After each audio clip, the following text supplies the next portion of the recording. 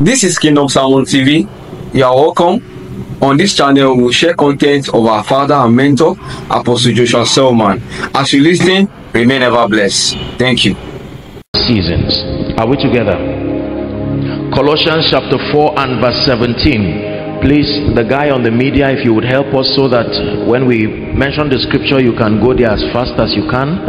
God bless you, so that you will help us to redeem time. Colossians chapter 4 and verse 17.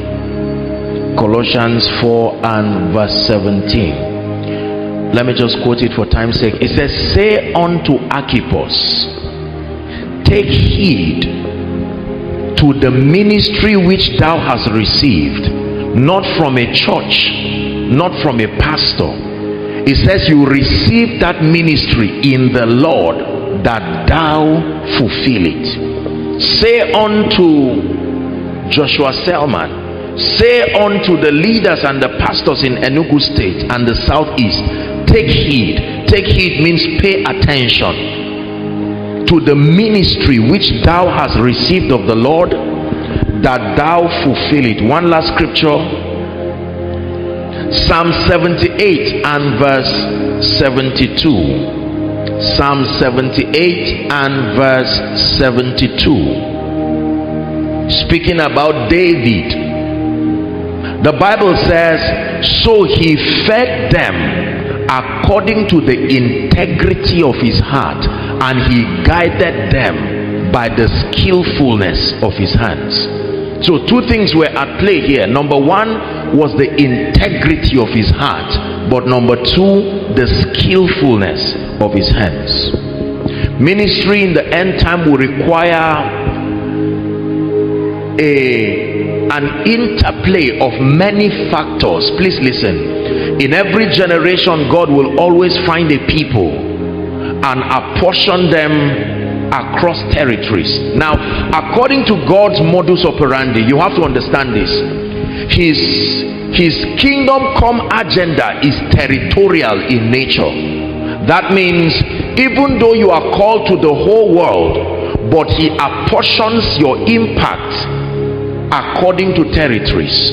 So he says, "You shall be witnesses unto me," Acts chapter 1 and verse 8. He would have just said all over the earth. That would have been clear enough. But he now said Jerusalem, Samaria, Judea, and then to the uttermost part of the earth. Are we together? That means in the mind of God, no territory should lack apostolic and prophetic voices that coordinate the spiritual activity over that territory. You will know when a territory is bankrupt of spiritual leaders, because there are certain things that will not be in place. Spiritual leadership in God's economy is more powerful than political leadership, because they are the shapers of the spiritual understanding of a people. So when you see a widespread error or a widespread prevalence of darkness within a territory, the spiritual leaders in that territory are to be held responsible. Every territory should have a strong presence of apostolic and prophetic voices. When I talk of apostolic voices, I'm not talking title. You hope I understand what I'm saying? Yes. So Enugu State, we can go around the length and breadth of this city and bring back a report card of the extent, the quality, and the efficiency of the spiritual leaders within this city. When you find a city where darkness has been driven away, you find a city where the crime rate is minimal, you find a city with responsible young men who are lovers of God and also agents of national transformation, that state will be credited to the quality and the understanding of the spiritual leaders. When you find a lopsided spiritual view, for instance, when you find a territory where people are men and women of prayer and fasting but are highly irresponsible people, that also is a reflection of the quality of the teachings that come from the altar. When you find people who love money and love the things of this world and do not concentrate on their spiritual health, it is also a reflection of the quality of the teachings. Africa is the most religious continent all over the world, and Africans and Nigerians and people from all of these regions are very loyal to their spiritual leaders. That means that every spiritual leader, especially in the fivefold ministry, has a rare advantage of shaping the spiritual understanding of people. It matters what about God was told you. It matters the construction of your spiritual understanding, because it becomes the basis upon which your conviction stands. Are we together? So ministry is a very serious business, because destinies are at the mercy of not the truth you give, but how you communicate it. Truth is like a knife, you can still use it to kill. Are we blessed? You've always heard me talk about the sequential arrangement of spiritual truth. Just because it is true and just because it is in the Bible does not mean it will profit you by default. Its profiting is in the order of priority. When we overstress things that are minors, are we together now? And then we major on minors and minor on majors, for instance, that in itself can destroy the saints. So I give you an instance. According to God's system, when you get born again, now I don't mean to be negative or to be sarcastic. When you get born again, the first message you should listen to is not wealth and prosperity, because at that time you are still a carnal person. The impulses of the flesh is still alive in you. You have not come to a point whereby the instrument of the ministry of the Holy Spirit, you have not been broken enough to hand over everything to Christ.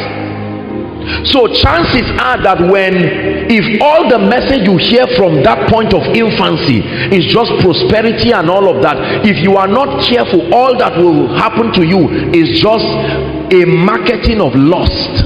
Are we together now? Because you have not yet been taught kingdom, so the purpose of that wealth and prosperity has not even been known.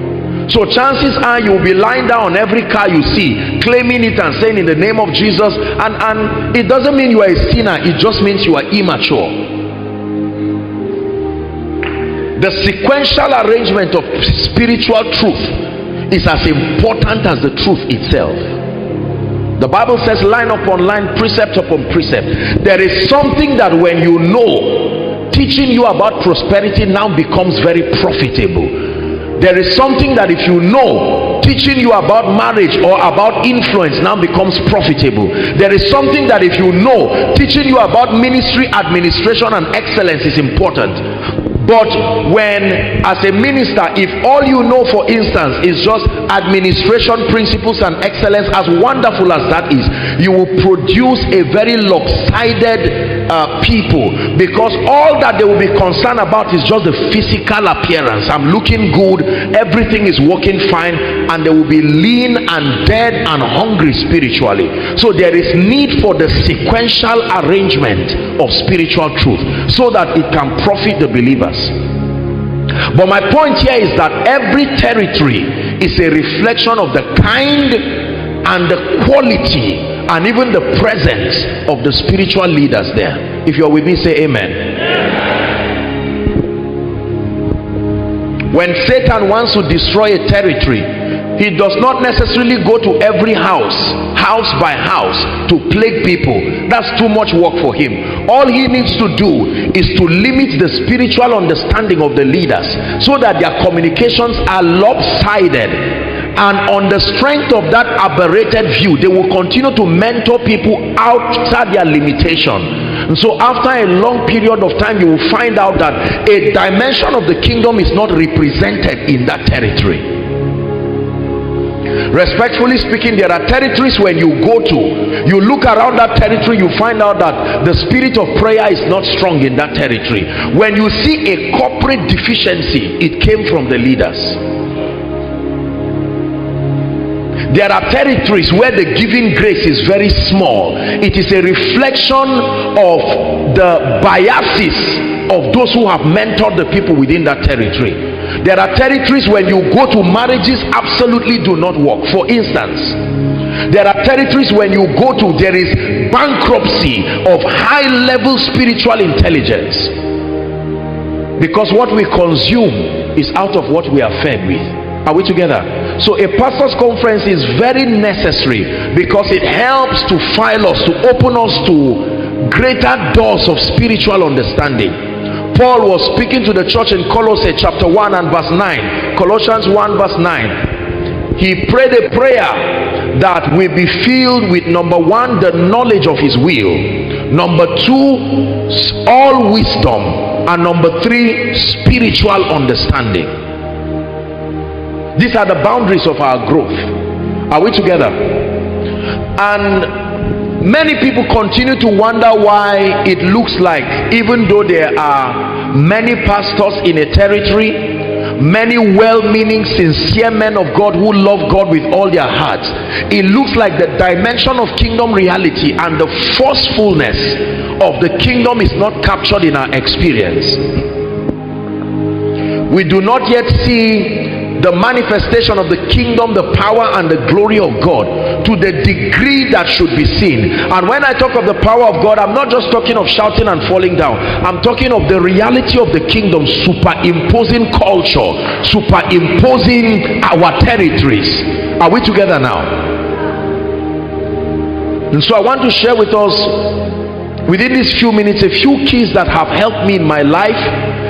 These are not just my experiences. Number one, they are principles that are consistent with the character of God. Number two, they are wisdom keys that have come from the life of proven patriarchs, many of them who have gone to be with the Lord. I had the privilege of receiving a very balanced mentorship from strong people across the body of Christ, many who have now gone to be with the Lord, and I'm grateful and honored for the privilege to have received these pieces and these dimensions from them, because they define the coordinate of balance for me, and it helped me to be efficient today as a minister. It is important that we are balanced. Imbalance is worse than error. Are we together? Number one, I have found out from scripture and from the lives of men and women who have been mightily used by God and continue to be used by God across the globe, that there are certain essentials that must be in the life of a minister in order for him to be very efficient and to be productive and to be a worthy host of the power, the grace, the glory of God. Number one, very quickly, I'll be as simple as possible so that we can pray. Our time is gone. The first that I found out is called the fear of the Lord. The fear of the Lord. This is the highest representation of your love and your passion for God. The fear of the Lord.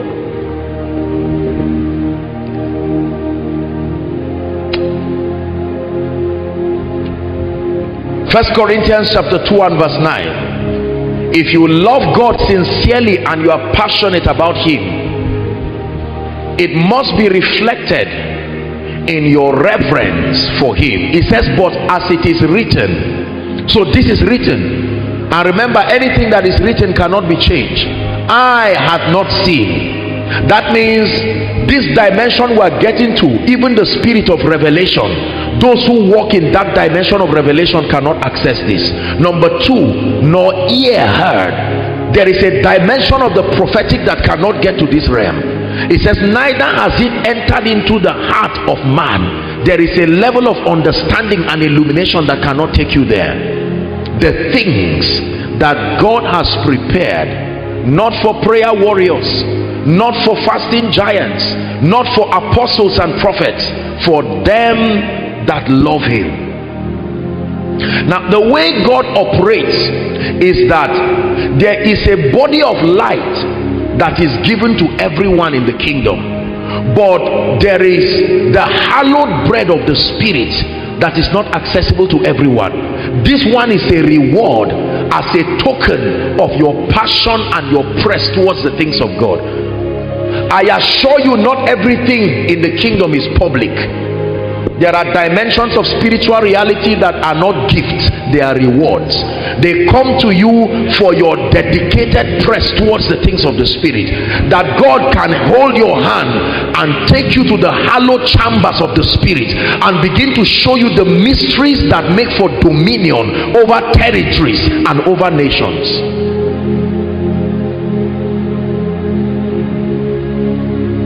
Eye has not seen, ear has not heard. Notice it never mentioned the name of a man of God here. Notice it never even mentioned a minister.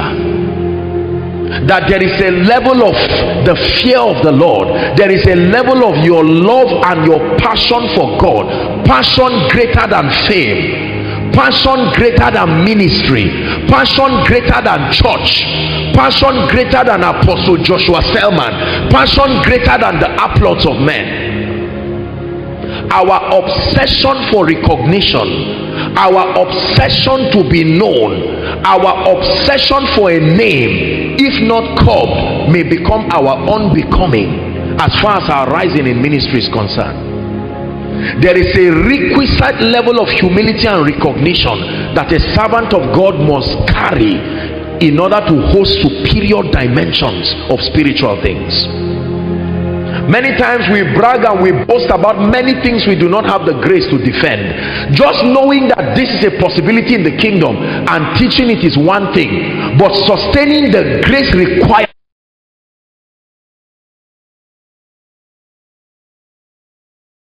God, I pray, and even now on this stage I'm saying it, may it never come to me. I don't care what it is. I can drop this mic 1,000 times to preserve my relationship with God. I will kick my reputation like a football and let it go places if I will preserve his presence. I'm saying this because, especially for some of us who are younger in ministry, when you see people celebrate Joshua Selman, you see people clap and they are happy, ushers, people are coming, there is this drive, this ambition, my God, and that ambition is what will lead you to a 40-day prayer and fasting. And you think just because you are fasting it means you are correct. You may be sincere, but from day one the motive is already corrupted. The motive is not the revelation of the Christ, it's an attempt to fight a complex you have been having for a long time, and so you have learned that the anointing is the cure for that complex, and you go up the mountain and sometimes you encounter demons and familiar spirits and come down from that experience with something that will begin another course of destruction.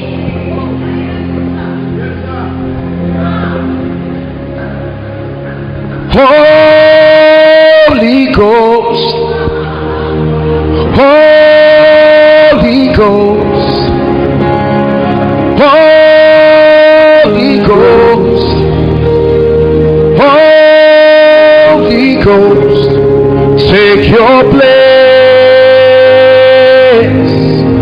take your place, take your place, take your place. Take my body, my soul, my spirit, breathe on me.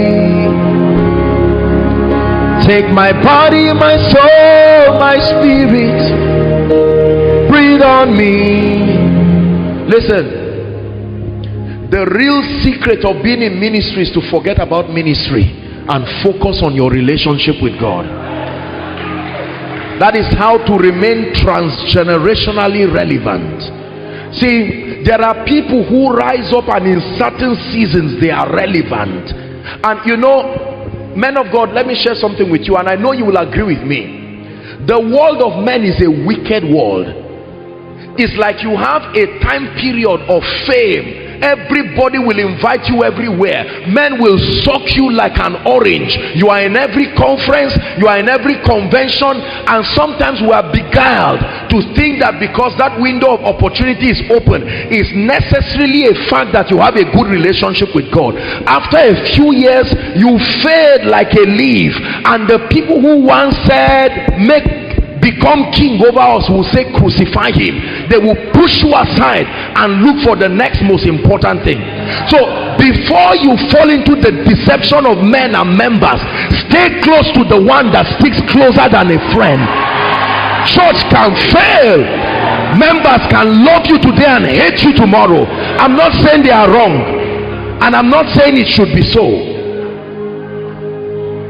It's amazing how people leave God and run to men whose emotional vacillations cannot even be predicted.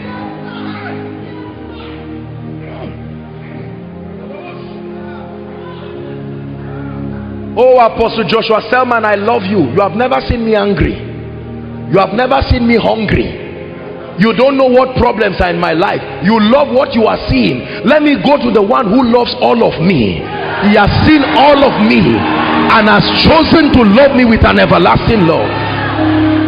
Holy Ghost, Holy Ghost, Holy Ghost, Holy Ghost, take your place.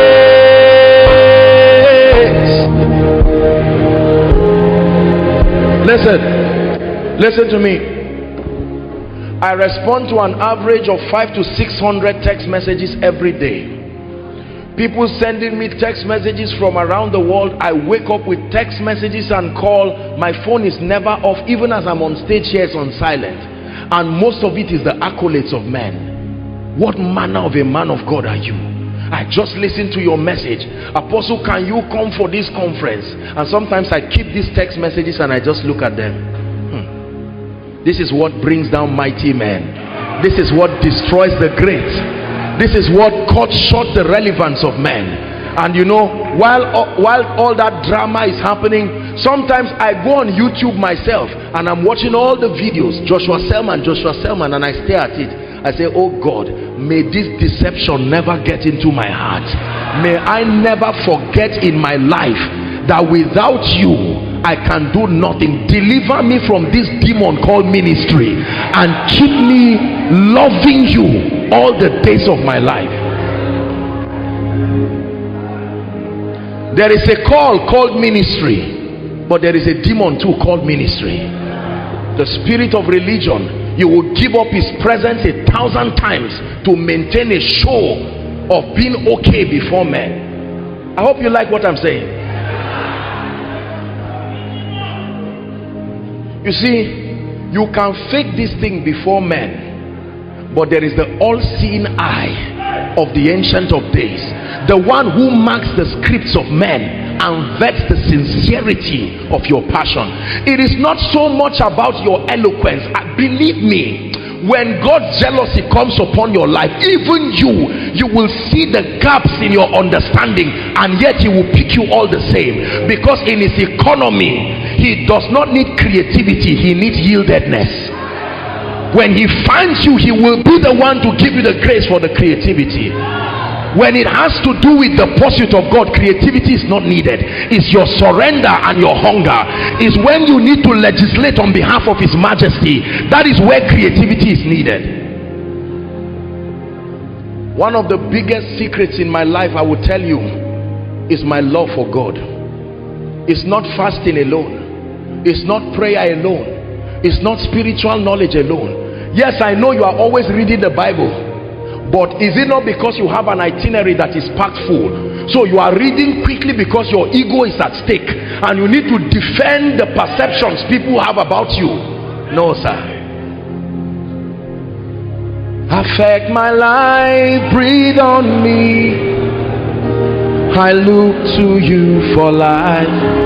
Affect my life, breathe on me. I look to you. Change my life, breathe on me. I look to you for life. Change my life, breathe on me. I look to you for life. Listen.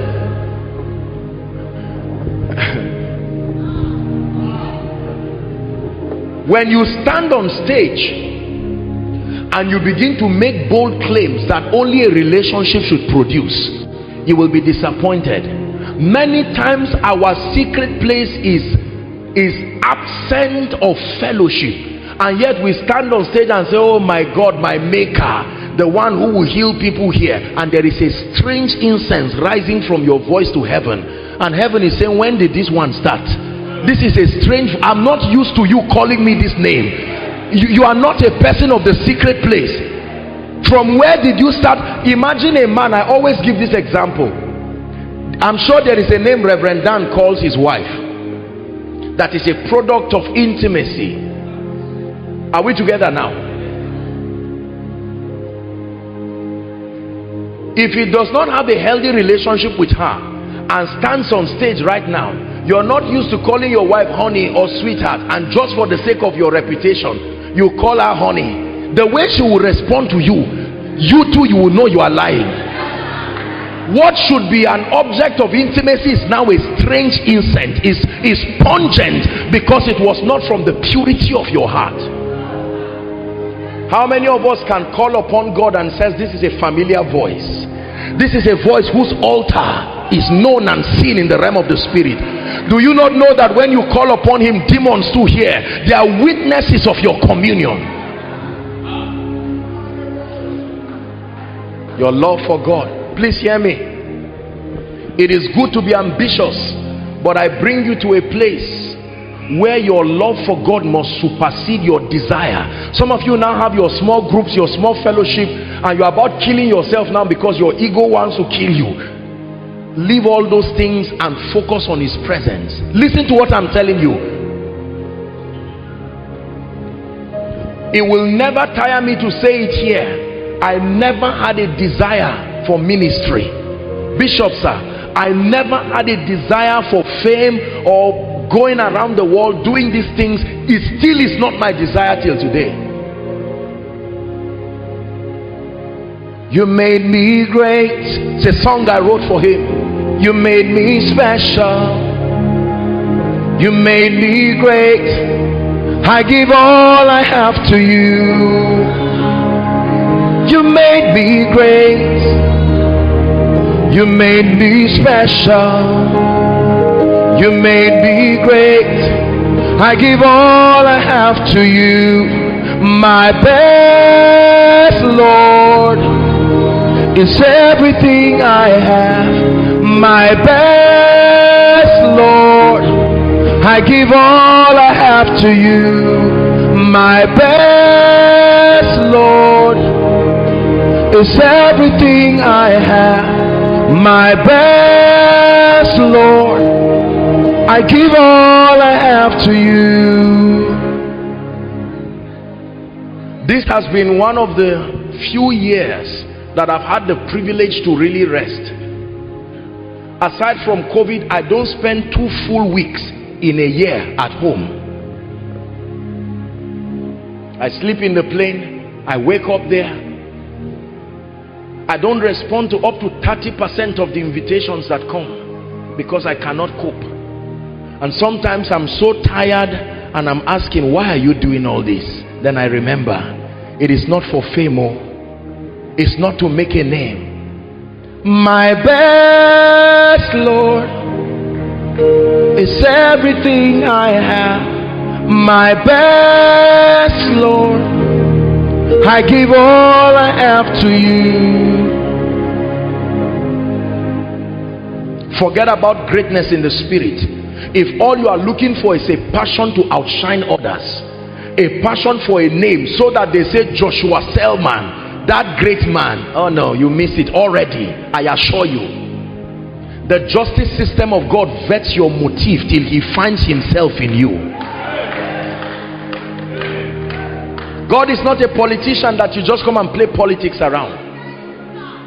Your love and your passion for God. Listen to me, man of God, woman of God, hear me. I do not doubt the call upon your life. I do not doubt the fact that truly his grace is upon you. And make no mistakes, you are not even aware of how far his majesty can take you when he invests his jealousy upon your life. But this morning, leave ministry. Let's focus on that altar. No more prayer. Why? I am busy. I'm trying to reach the world. No more prayer. Oh, I have sons and daughters I must mentor. And while all that activity is happening, heaven is watching you and saying, was this why you fasted 5 years ago? Was this why you rolled on the floor 5 years ago? Was this all you were looking for? A jeep and a 5-star hotel? Is that the circumference of your passion for me?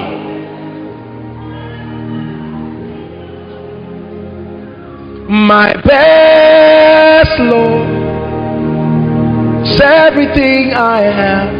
My best, Lord, I give all I have to you. It is my desire to live as long as I can live serving the purposes of the kingdom. But if I die today, let it be that yes, I did not finish my assignment, but let it not be that I misled a generation. That even when I'm there seated in heaven rejoicing at his feet, let it be that every truth that the earth listens to from me is helping to introduce them to me. My best, Lord, is everything I have. My best, Lord, I give all I have to you. Your love for God. You are a worship minister and you are asking, Apostle, how can I go around the nations? You know, every time people see me, their first question is, how can I get a double portion of this anointing? And in all fairness, I don't mean to be sarcastic, but many times it's just because they are disturbing me, I just lay my hands and let them go. Even me, I know nothing came on them. Even if they fell down, it's just so that they will just allow me go. Otherwise they can tear my clothes or something, so I just allow them. But me and God, we both know that nothing really happened there. You know what it means to receive a man's grace? You must receive his hunger too. You must receive a man's love. Stop receiving impartations without finding out the hunger of men. You will only be wasting your time. Your hunger and your passion is the bowl you receive to receive that anointing. There are anointings when you receive, you cannot sleep like a normal human being again. So before you cry for that anointing, ask yourself first, am I that yielded that you can be tired and just when you are about to sleep, his majesty comes and says, get up, we need to talk. And for the next 5 hours you are with him while others are snoring. You are crying and praying over people you do not know. That's what it takes to be anointed. My best, Lord, is everything I have. My best, Lord, I give all I have to you. Years ago the Lord told me, son, if you will let men see me, there is nothing I will not give you. Leave that celebrity ambition. I am telling you, please listen to me. Be careful who you listen to, and be careful. Don't criticize people. Don't go around the body of Christ fighting men of God. Don't do that. Whether you are right or wrong, you will bring judgment on yourself. I assure you. Correcting the body of Christ is an office. Not everybody who observes wrong just goes around correcting. No, there is an office, and the first requirement is not awareness, it is love. Right now everybody is correcting everybody. No, we're all going to mess up and create another kind of error. We will create another hybrid of error that will destroy younger generations coming. Please hear me. You want to rise higher in the spirit. You want to be given grace and power more than your prayer and fasting, more than your Bible study. Your heart. Years ago the Lord asked me a question and said, son, can you die for me? I know many of you will say yes. I come from the north. I know the meaning of that question. I thought about it sincerely and I said no. I've been persecuted many times for you, but I don't know if I can die for you. And God did something in my heart. I stand before you, Enugu, to tell you, this man you see is already a dead man. For me to live is Christ, and if I die, it is still gain. When you see God using a man, find out why. Don't just say, oh, this is wonderful. No.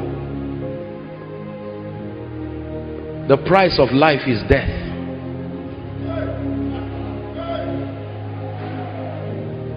Death is the currency you use to buy life. So when you say you want life, the demand is not money. The demand is not your certificate. The demand is death as proof of your love. Are we together now? Most of the challenges we have in the body of Christ come because there is no fear of the Lord, not because there is ignorance. The fear of the Lord. Whether it is manipulation, whether it is whatever, it is a product of lack of the fear of God. When you truly fear God with all your heart, let me tell you sincerely, please look at me. When you fear God sincerely, you will not ask people to fast and then you are eating fish in your room. Are we together now? No. You are not going to ask for a vigil and then you are there sleeping too. Not because anybody will flog you. Your fear, the fear of the Lord insists that you are right and you are true. Can we pray over this? Can we turn what I've just said into a prayer point? Listen, I know that our time is gone, but in 2 minutes, I don't know how you are going to cry to God. Take this idol in my heart, this obsession for fame and power. Today we have enemies that are needless in life and ministry because my ego was stung, my reputation was stung. Only dead men can carry God. Oh, the size of God is so heavy, if you are alive it will kill you. Only dead men can carry him. Your love and your passion, lift your voice and pray. Lift your voice and pray in 1 minute from the depth of your heart.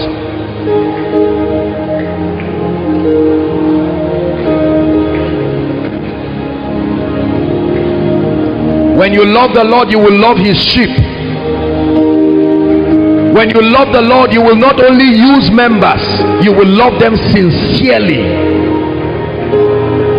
A pastor after his heart, a worship leader after his heart, a deacon after his heart, an apostle after his heart, a prophet after his heart. Purge my heart, oh God. Don't be embarrassed by your prayer. Don't be embarrassed by your cry.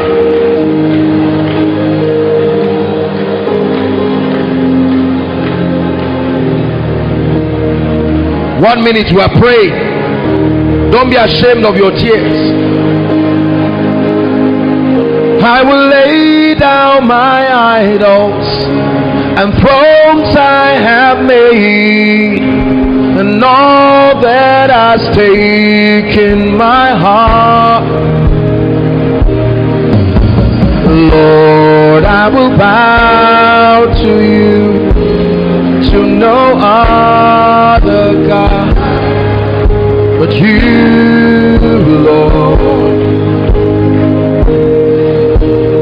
Lord, I will worship you, nothing has but you, Lord.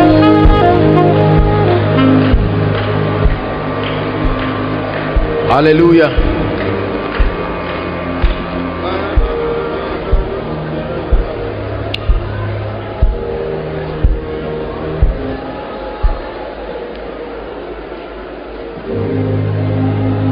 Your love for him, the grand secrets to see his hand upon your life.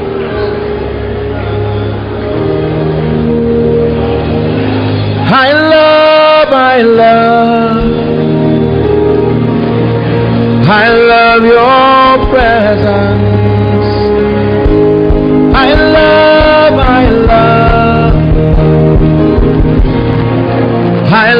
your presence.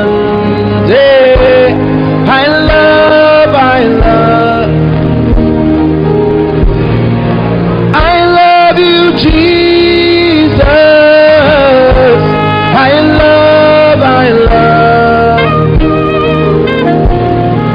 I love your sons. I love,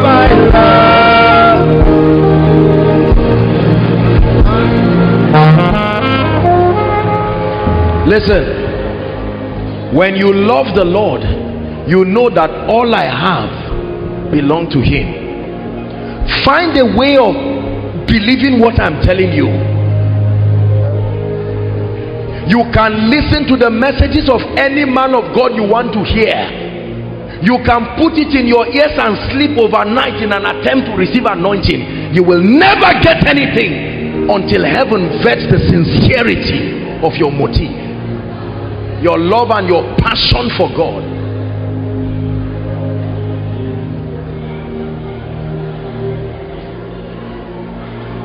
I love Him with everything that is within me. Believe me when I tell you this.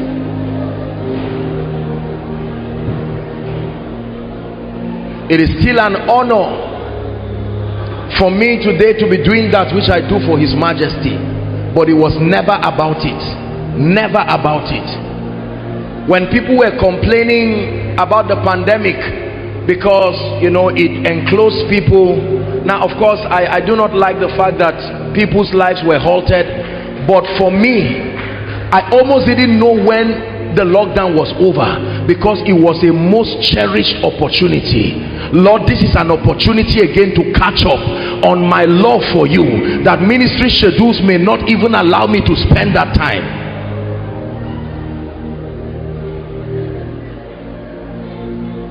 When all is said and done, please take it down for me. I feel like singing that song. Can you say go down my voice? When it's all is said and done, there is just one thing that matters. Did I live my life to live for truth? Did I live my life for you? Not the empires you built. When it's all been said and done, listen, all my treasures will mean nothing. Only what I've done for love's reward will stand the test of time. Lord, your mercy is so great that you look beyond our weakness and find precious joy in married clay, turning sinners into saints. And I will always sing your praise, here on earth and ever after. For you've shown me heaven's my true home. When it's all been said and done, you're my life when life is done.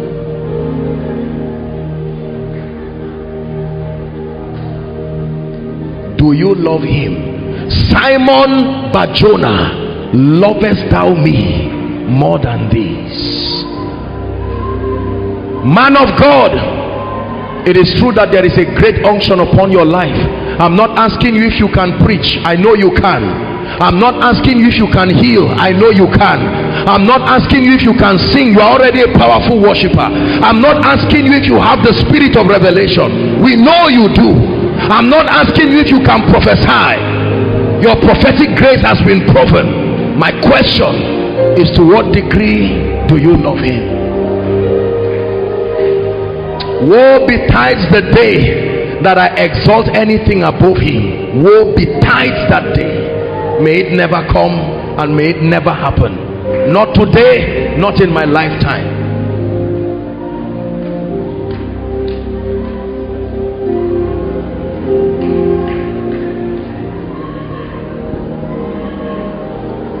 Number 2, please bring the vessels. The second key, for time's sake, I thought I would give 3, but I will just give 2. Our time is gone.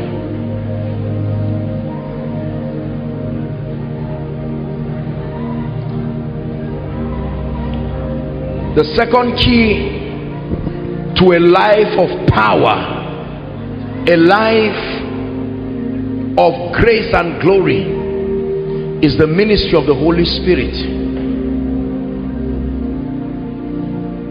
and the power that comes from him. Acts chapter 1 verse 8.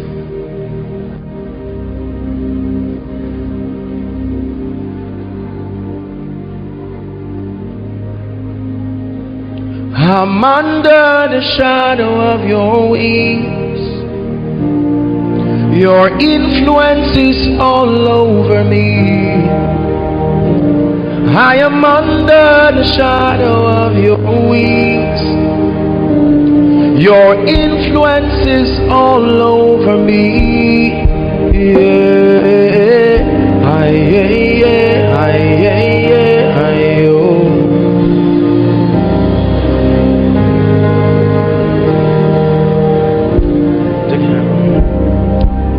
Listen, the system of the kingdom is such that you cannot do the work of the kingdom by the strength of the flesh. The Bible already observes that by the strength of the flesh shall no man prevail.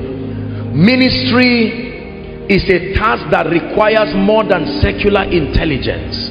You will face persecution. You will be misunderstood. God will give you instructions that will create controversy around your life. It will take more than psychological stamina to survive end time ministry. You will need an empowerment that comes from heaven. Every time God called people into the work of the ministry, he did not allow them go like that.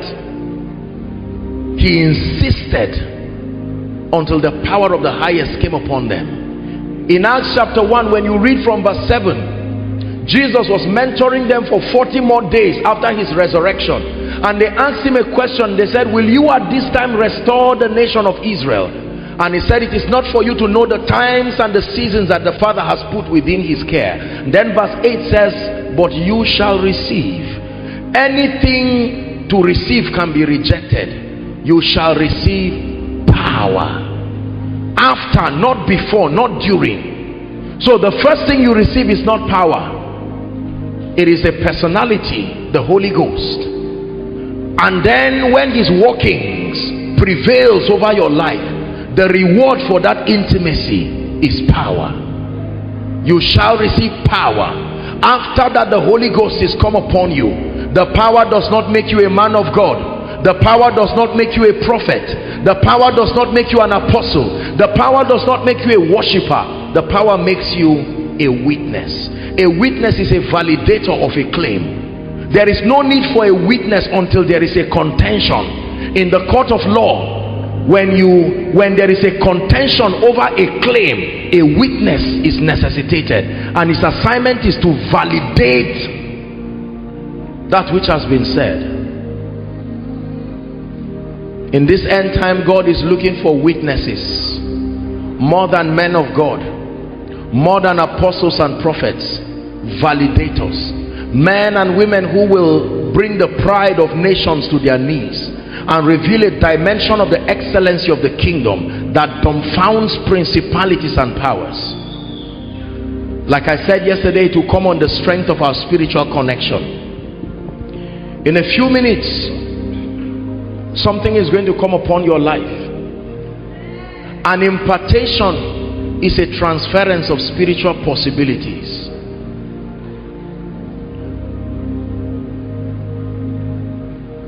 Our spiritual growth is based on relationship, but kingdom advance is based on covenant. That means that God finds a people and enters a personal covenant with them that becomes his access point to reveal that dimension on earth. And all through within the lifetime of those individuals, God will never manifest that possibility anywhere on earth in disalignment to those vessels. Understand what I'm teaching you. When it comes to the matters of the spirit and the anointing, I'm not teaching you an outsourced information. This is an office. I know what I'm talking about.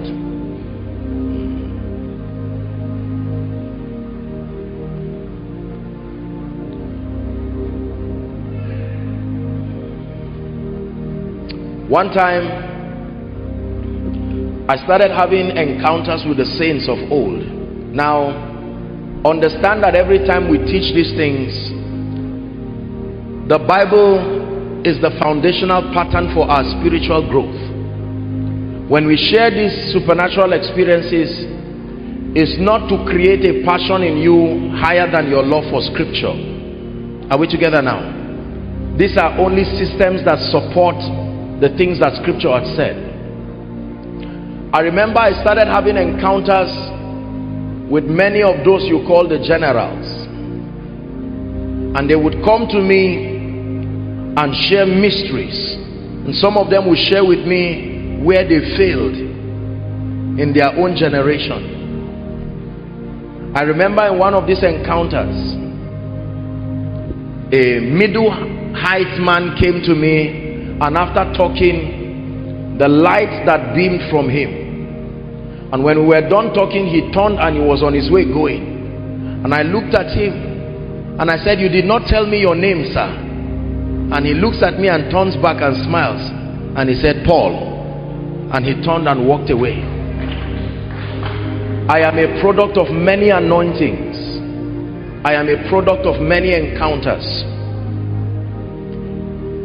Years ago, I started searching for those who carried the mantle of the generals, because I felt that there was a burden upon my life for this generation, and I wanted to become a system of preservation and continuity of the program of God. And one of the people I met began to tell me a story. You've heard me say it many times, that before Smith Wigglesworth would die, he called Lester Sumrall and said, "Do not die with this mantle. When you are old, find young men and transfer this grace upon them."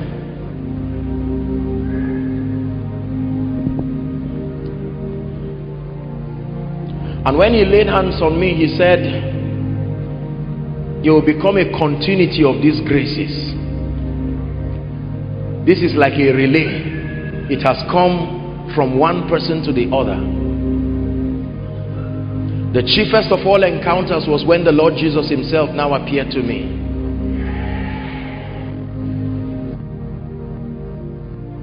We're about to pray.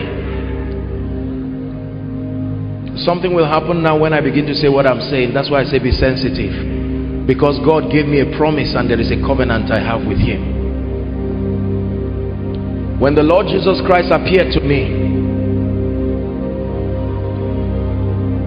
I was flat on the floor. Light in its brilliance came from him to me. He did not speak with his mouth, but he was talking to me. I knew what he was saying. And then in one of the encounters, help that gentleman please, the Lord spoke to me and said, "Son, from today I give you my presence as a gift." And then I saw this huge angel, and the Lord said, "This angel will walk with you. He's called the angel of the Lord's presence, and he will be responsible for the signs, the wonders, the miracles."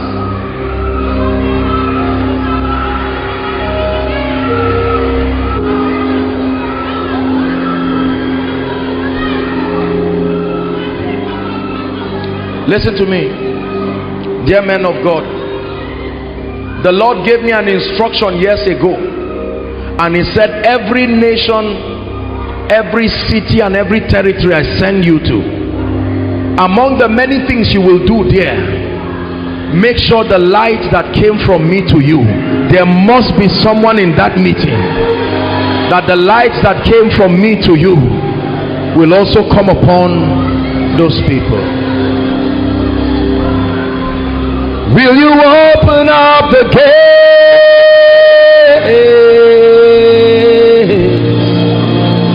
Open up the door.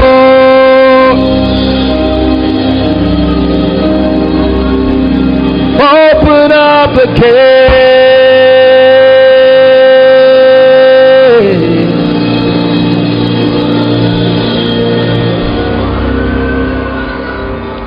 Listen, after that encounter,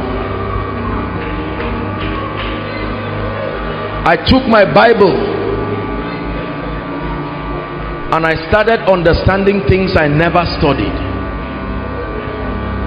There was a straight line from Genesis to Revelation.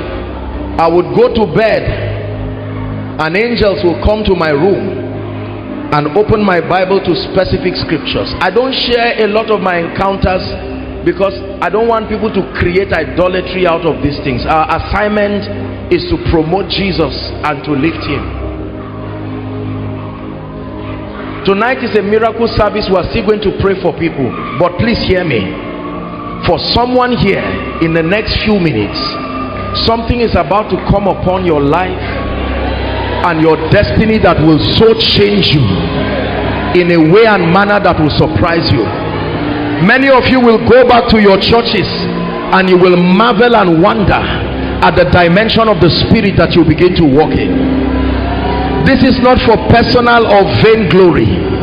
This is to equip us so that we stop becoming noisemakers.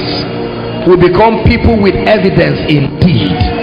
There is too much talking in the body of Christ. I say this respectfully.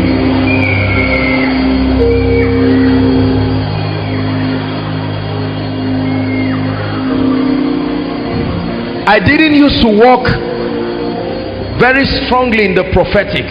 Here and there I would give a word of knowledge,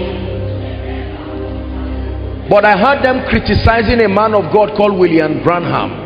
Men of God always talked about that man and tore him as if he missed God and missed everything. And one night I was watching his video and I said, my God, look at the humility of this man.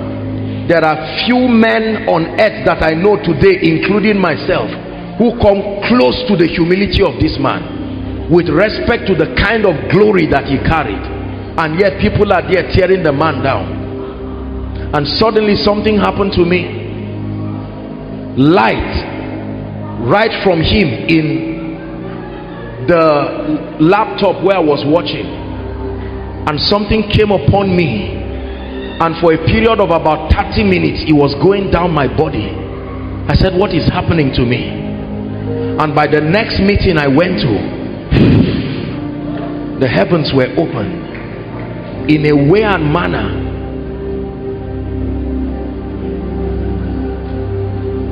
I received a grace, not only a grace that reveals, a grace that creates, so that what has no business happening is made to happen. Please don't think what I'm saying is pride. I wish I'm not the one to. I hope you don't misunderstand me. I do not trivialize anybody's grace here. I'm only sharing with you something by the privilege of the election of grace.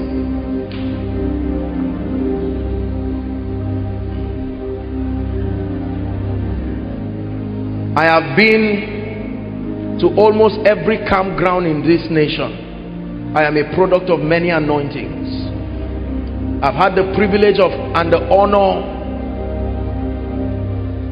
of receiving graces from fathers, from mighty men and women of God, dead and alive. That anointing was invested upon me not for my sake, but for the sake of God's people. And every time we come for conferences like this, among the many things that happen is an opportunity to distribute graces that are either dormant or vacant within a land, to the end that there be a greater establishment of the purposes of God, not to show that a man of God is anointed. But hear me, there is a spiritual protocol to receiving the anointing. You do not receive from a colleague, you do not receive from a friend. There is a non-negotiable law of spiritual transference. You must discern, not in the flesh, in the spirit. And Elisha said, my father, the chariots of Israel and the horsemen thereof. I know that men of God sadly have idolized this issue of impartation, you know, and made a lot of nonsense and immaturity out of it. But I tell you the truth, if all you see is a man in the flesh, you will not receive anything. Your spirit must be opened to receive something that will change your life. We have 5-10 minutes to do this. I'm going to pray on this oil as a point of contact. Please help that person there.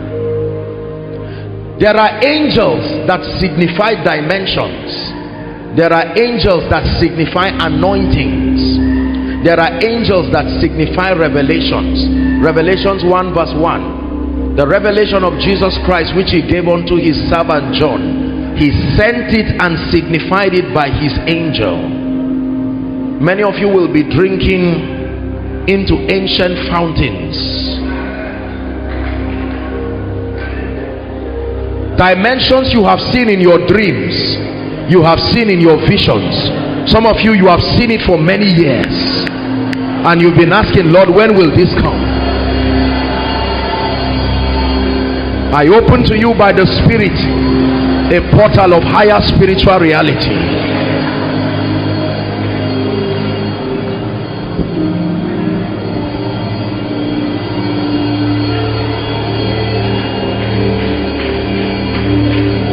Now arise, O Lord, come to your resting place, you and the ark of your might,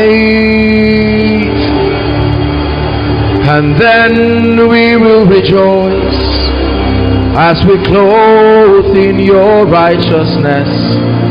We celebrate your love. Spirit of the living God, I pray over this oil. I only stand by the privilege of the election of grace, and I pray over your precious people in this place. Lord, I pray that this oil will activate virgin dimensions in the spirit. I pray that ancient fountains will be opened over your people, and that everyone under the sound of my voice, upon whom this oil comes, let it be a strange impartation. Let the spirit of grace and the spirit of glory, let the unction for signs, for wonders, for miracles, territorial anointings rest upon your people.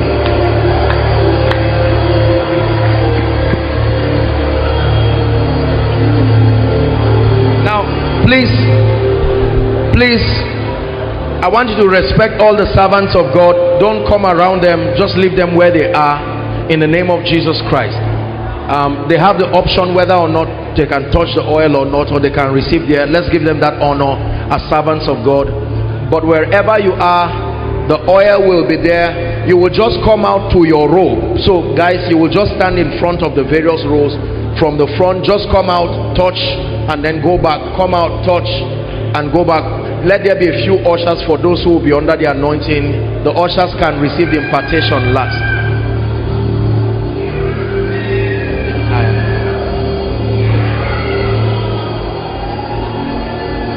Can they open this thing?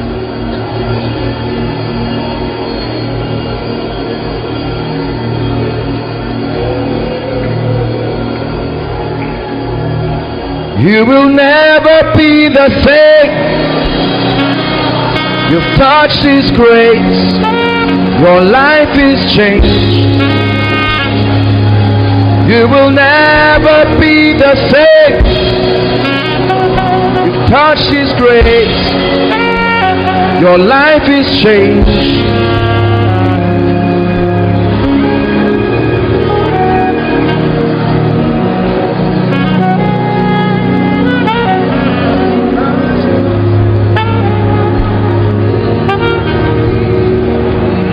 In the name of Jesus Christ, we anoint these oils.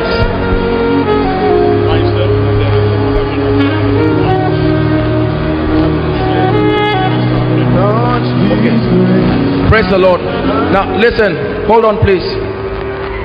Reverend has requested that it should be given a bowl. I would respectfully honor it, and so please, some of these people, especially to serve the ministers, please allow a man of God, a father of faith. So please, the fathers can serve. Just please give one of any of the pastors. Thank you so much, sir. We honor your humility, sir. Thank you. Please make sure all the people holding this, if you're doing that, please withdraw it. Let a man of God, they don't need to come out. You can just walk around with it for them there if it's possible. But in the name of Jesus, please come out now. Some of you, as soon as you touch that oil, please stand, turn and face them. Okay, go ahead, please touch it and then turn back to your seat. In the name of Jesus, the power of the Holy Ghost is coming upon you. As you touch it, you return back, begin to pray in the spirit.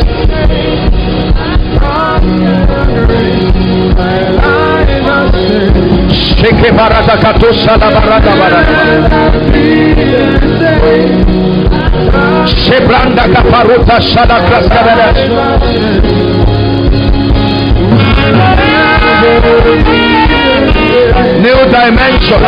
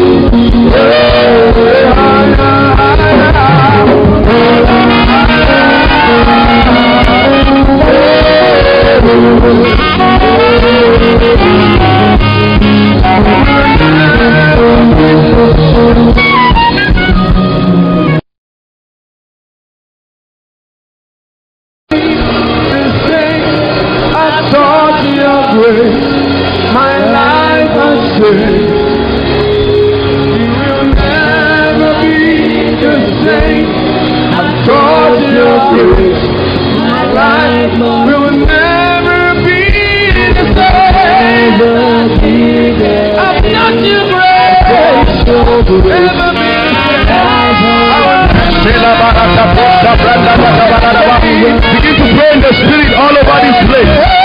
Begin to pray in the spirit all over this place. Fire is falling on you.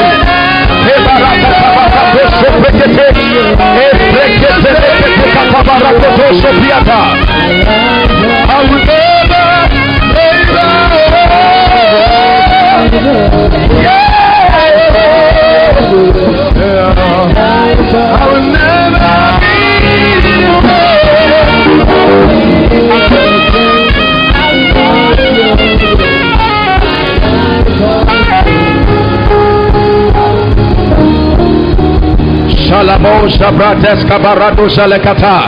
Someone begin to pray and prophesy over your life and your ministry in the name of Jesus Christ.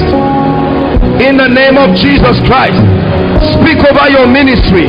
I step into new dimensions of kingdom relevance. great power for the journey ahead.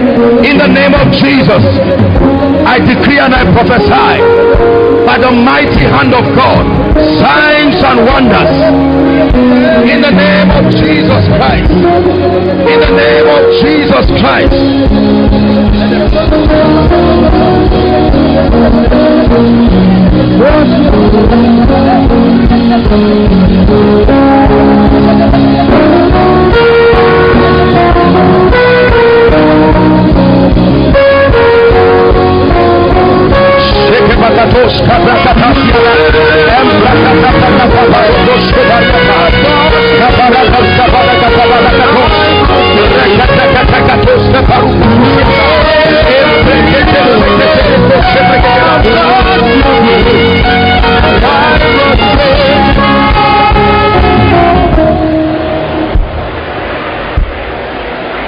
This man, come. Lift your hands. Take that grace in the name of Jesus.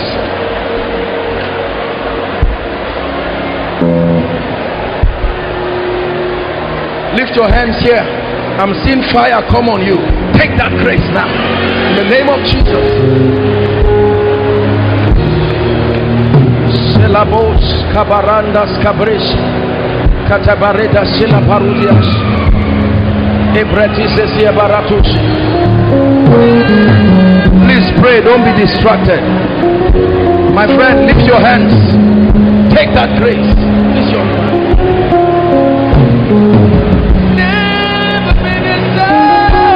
Prophesy over your ministry. My ministry can never be the same. In the name of Jesus. Salvation for His Majesty.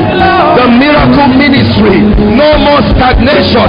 No more delay. In the name of Jesus Christ. The spirit of revelation. The spirit of power upon my life. Numerical growth. Financial growth. Access to the power of God.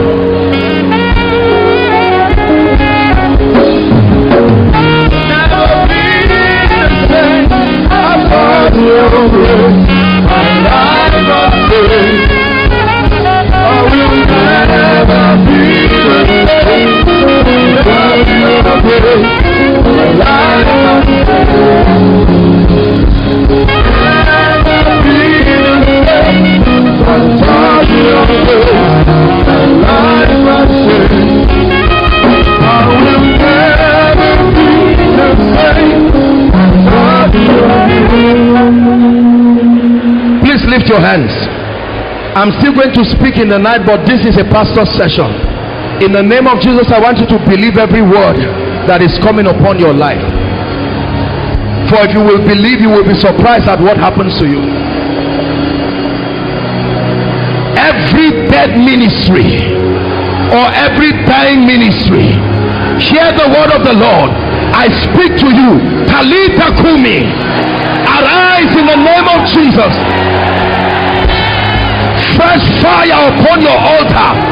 Fresh fire upon your altar. Fresh fire upon your altar. Fresh fire. Prayer fire. The grace to fast. The grace to study. Take that anointing in the name of Jesus.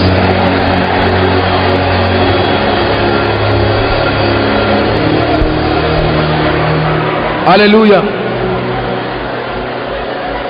Listen.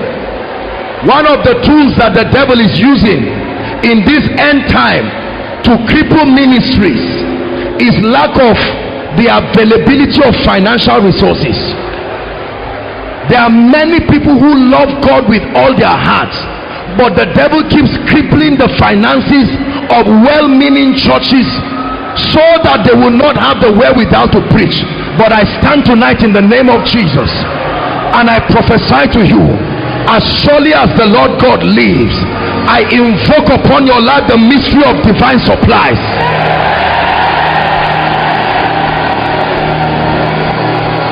Strange supplies. I speak to the east, I speak to the west, I speak to the south and the north. Everywhere your supplies are in this season, I command it into your hands.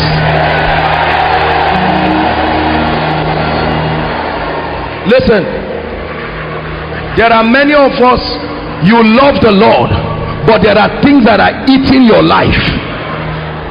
They are making you not to be a man of solid character. You love God, but these things continue to destroy your ministry.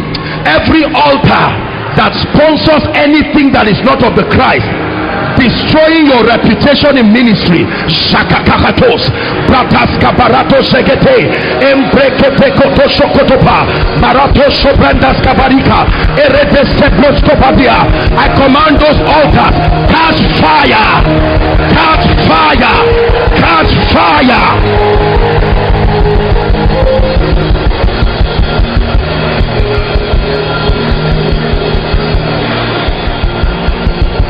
Hallelujah. Let me pray for you. Members come to your church, they receive of the miracles, they receive of the word, and then they leave. They come, but the grace that keeps, the grace that stays people is not there. In the name of Jesus, I speak over your life. Receive the grace for retention.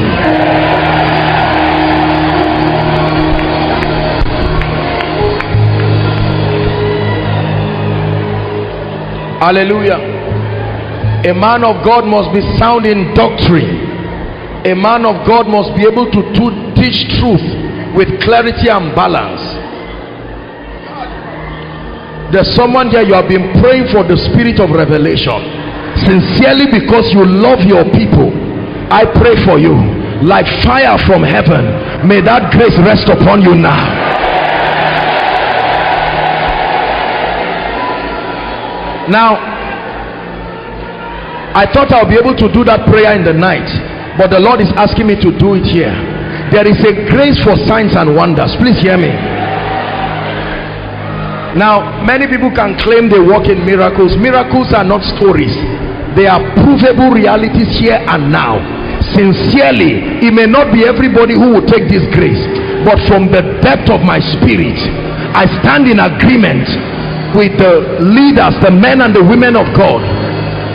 That grace that commands miracles, signs and wonders, Lord, upon us many ministers here, in the name of Jesus, take that fire now. Take that fire now. I activate the healing grace, the healing anointing like fire. Let it come upon your life.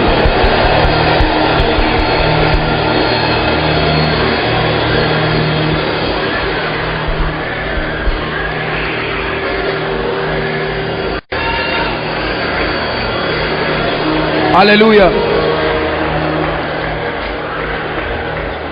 Hold on, please. Listen to me. Please listen. We're wrapping up. I want to plead with you in the name of the Lord Jesus Christ. Do all within your power to invite your loved ones for tonight's miracle service. I'm going to share with you something, and there is a grace that I'm going to pray for you for. We're not only going to celebrate miracles tonight, but I pray from the depth of my heart that there are activations of the gifts of the Spirit that will happen tonight. Very strange dimensions of the Spirit will come upon you. In the name of Jesus Christ. Let me pray finally before I drop the mic. If you are in ministry here and no one has been able to discern your grace, to place a demand on your grace and to honor that grace. Listen, we are ministers of God, but we are humans too. Your comfort lies in the fact that men can see what God is doing in your life. They can discern it and they can extend hands of fellowship and hands of reward. Are we together now? You cannot indefinitely live under the atmosphere of discouragement. Let me pray for someone. I don't know what has caged your ministry and refused you from rising to a point of kingdom notoriety for the sake of his majesty. But in the name of Jesus, I open that door now.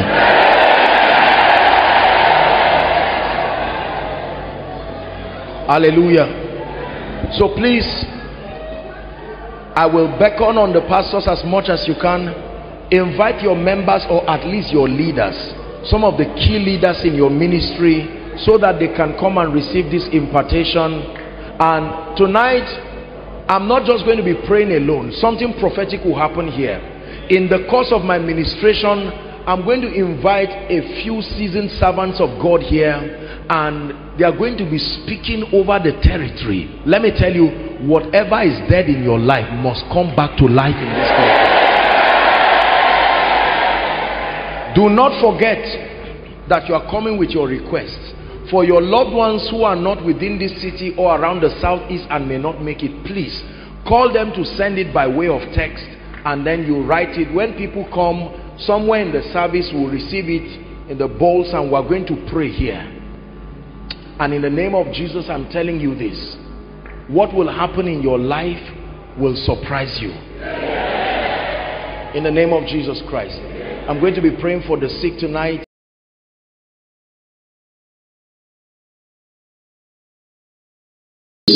Will be glorified.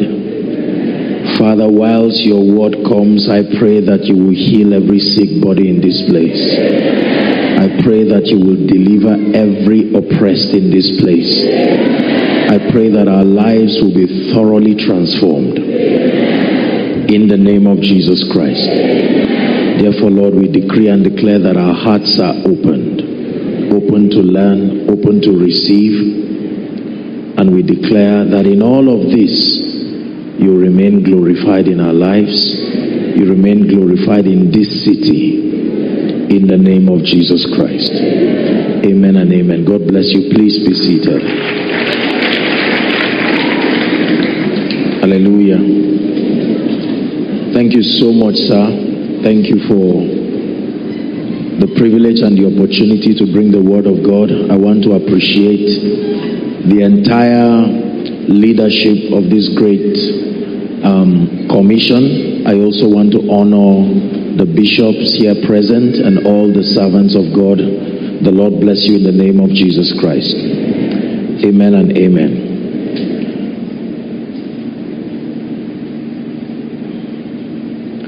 I want to share a few things tonight. I'm just trusting to walk with time, and my heart is burdened because there's a lot that the Lord would have me share, and I just trust that God will grant grace. I believe that conferences like these are moments of transformation. The Bible says, now the Lord is that Spirit, and it says, where the Spirit of the Lord is, there is liberty. Then it says, we all with faces unveiled, beholding him as in a mirror. He says we are changed from one level of glory even to the other. Hallelujah. It matters that we understand the word of God. It matters that we understand the principles of the kingdom, because our dominion and our walking in victory depend on our knowledge of God, and number two, a thorough understanding of his ways. The victory of the believer, please just reduce up, just let it be. If you can't find anything, please let's minimize distraction. So I believe that the Lord is going to grant us grace and help us to understand Scripture. It is important that we study Scripture because the Bible represents the boundary of God's commitment to man. God is not committed to man outside of the provisions allocated and allowed by Scripture. And that from a child thou hast known the Holy Scripture, the Bible says, which is able to make thee wise unto salvation. And so the knowledge of the Scripture exposes us to God's methodologies. We're able to understand his way of doing things. And when we sustain the grace to engage accordingly, then our lives become a reflection of what he has said. Many years ago, I had a vision. And in that vision, I saw a great door. it was a very big door. God was opening me up to a thorough understanding of the value of the Word of God. I saw an ancient door, and the Spirit of the Lord took me close to that door, and then I found out that that door was made up of other smaller doors. And I noticed in that vision the doors were opening and closing, opening and closing. And each time the door opened, light will come out of it. And then it would close, open again, and light would come out of it. And I noticed on every door a scripture was written. And then the Holy Spirit began to let me know that those doors represented revelations and different dimensions of God.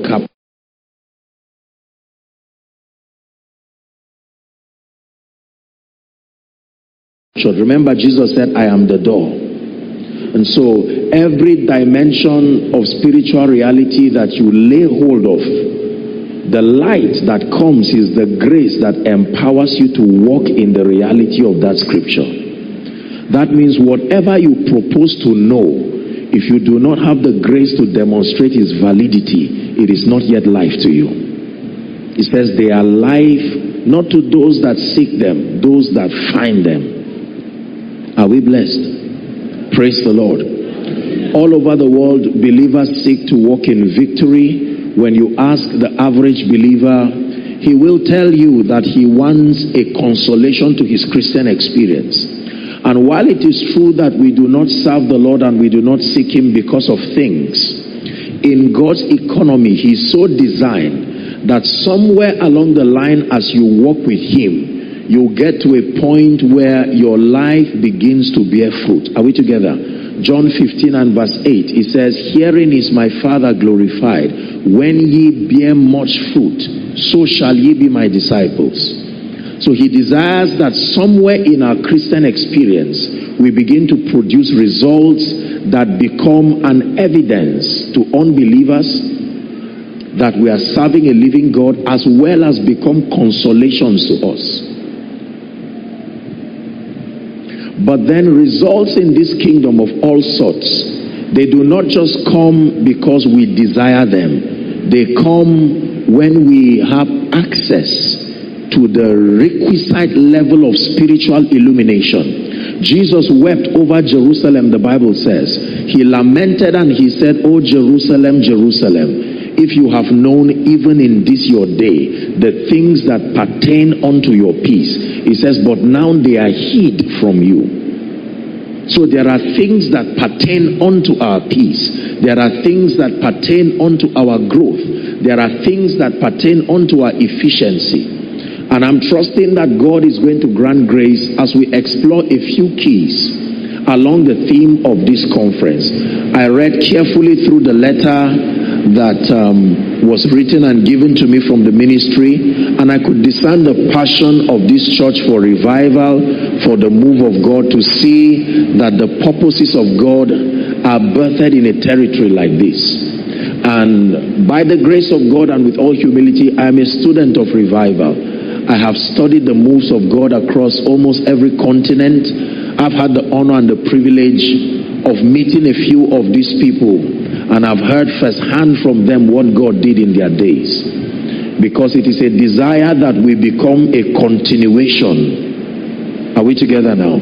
A continuation, so that it will no longer be fables that we were told, but we will be able to prove the validity of God to a generation. Otherwise, there will come another generation that knew not Pharaoh, and they will now begin to detest the things that we cherish and hold as sacred. There must be a dimension of spiritual reality that must be preserved.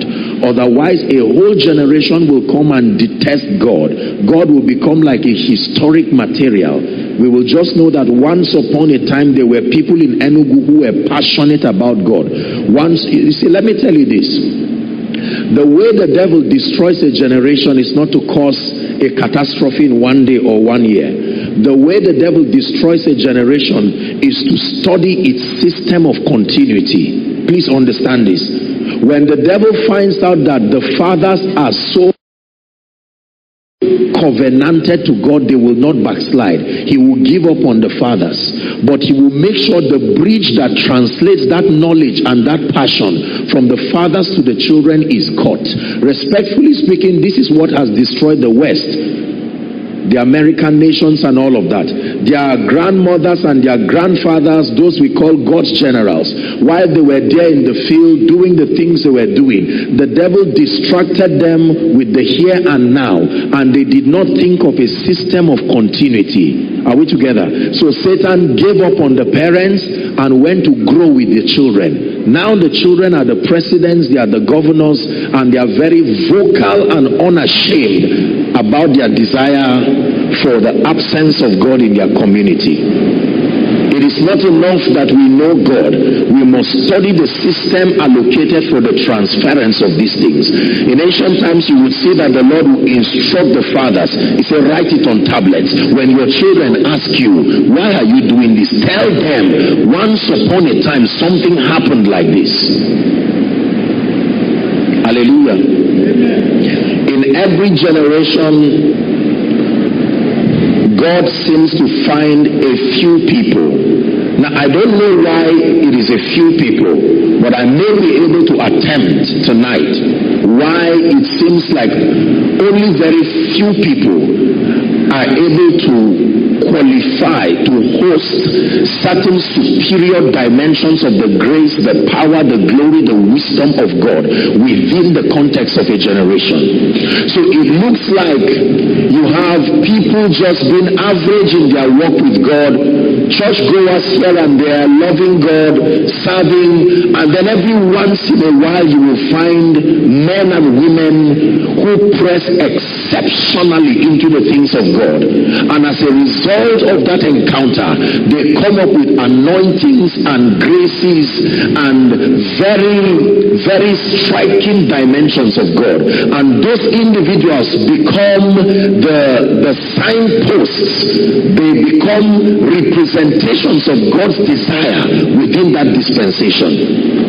And then when those people leave, usually people go down again, and then they wait, and one day a Catherine Kuhlman will come up, then one day a Smith Wigglesworth will come up, and then one day so on and so forth. Even in the history of this nation, and I believe the history of this city, when you study from a spiritual standpoint, you will find out that scattered across your history were moments when certain individuals came with fire and power, and they commanded dimensions of revival and fire. There was such an awakening within that territory. And it is my goal in this conference that I will share with us a bit that the Lord has taught me about preserving the fire of revival within a territory. It is possible that men can capture the realities of God and preserve it transgenerationally. It does not have to be lost with the absence of a generation. Are we blessed already? Now, I am sent to the body of Christ, as you would have observed. I make it a point of duty to not criticize the body of Christ. It is not my culture at all to talk about maybe churches or say anything negative. No, I am sent to the body, and one of the requirements to carry a grace that is for the body is you must love the body. If you love God and hate the body, you are still defaulting. You must love God and love his body. Are we together? And I have found out that, respectfully speaking, one of the reasons why many people are very weak spiritually, why many people do not host certain dimensions of God, among many reasons, there is a theology that has been sold, especially this generation, and the theology is that there is no participation and there is no price required to host God. And it looks like a well-meaning theology. The Bible is a prophetic book. You can make it speak anything you want it to say. So that indoctrination that God can use anybody he wants to use. It doesn't matter who. Has created a justification for laxity in the body of Christ. So people do not have the passion to press towards the things of God because it looks like there is no profit in pressing into God. Let me tell you this, people of God, not everything in the kingdom is a gift. If everything were a gift, what then is the reward for obedience? Are we together? Deuteronomy 28, when you read from verse 1, it says, and it shall come to pass, if thou shalt diligently hearken to the voice of the Lord, to do and to observe all that I command you this day. Then it begins to list, it says, then you shall be exalted above the nations of the earth, and these blessings shall come upon you and overtake you. There is always a participatory condition that guarantees certain dimensions of the presence of God. And I think that this understanding needs to be restored to the body of Christ. There is a price for spiritual power. There is a price to host God. There is a price to carry an anointing for a generation. There is a real price. It's a non-negotiable price. It's not a price that can be politicized. It's not a price that can be manipulated by emotions. The price is fixed. You either obtain the grace. What God gives is the grace to pay that price. Listen, remember when the mother of James and John came to meet Jesus to negotiate positions for them, because the way they saw the invincibility of Jesus and they suspected that one day this man would dethrone Herod and he would become the king of the Jews. And so before that would happen, James and John liaised with their mother to buy a comfortable political position for them, should in case Jesus dethrone Herod, that they will sit at the left and right. And so the mother comes with this request, dear Jesus, would you grant that after you are done with these Roman people, grant that my sons will sit at your left and right? Jesus never said the space was not vacant. He said, here is the condition, can you drink? Jesus is talking now, not an angel. Can you drink of my cup? Number one. Number two, can you be baptized? Notice that one works within you and one works outside you. Conditions. Can you drink of my cup? And then can you be baptized with my baptism? There is a price for the power of God. You don't just tell somebody from a wheelchair, stand up, because you read it in the Bible that they shall lay hands on the sick. Remember that many people taught us that it's costly to experiment like this in the Bible. One time Jesus went to the Mount of Transfiguration and the disciples wanted to use the opportunity to cash in on that moment and make a name for themselves. And they did not look for a mild case that was manageable. They got an epileptic patient. And then they gathered the people and they prayed and prayed and prayed and nothing happened. They were embarrassed, their egos were stung, and when Jesus came, they said, why couldn't we cast this out? Remember again the sons of Sceva. They came and gathered someone who was a demoniac, and they said, in the name of Jesus, whom Paul preaches, that's the real Jesus. You thought he would just show up because his name was called. And the demons replied, Jesus we know, Paul we know. He says, who are you? Where do you stand in the spirit? I do not see the scar that represents your passing through the school of the spirit. And the Bible says those demons beat them and drove them out. Please hear me. You don't just speak and people's lives change, because the Bible said no. We will continue to mock ourselves and propose spiritual things we do not have the grace to defend if we are unwilling to pay a real solid spiritual price.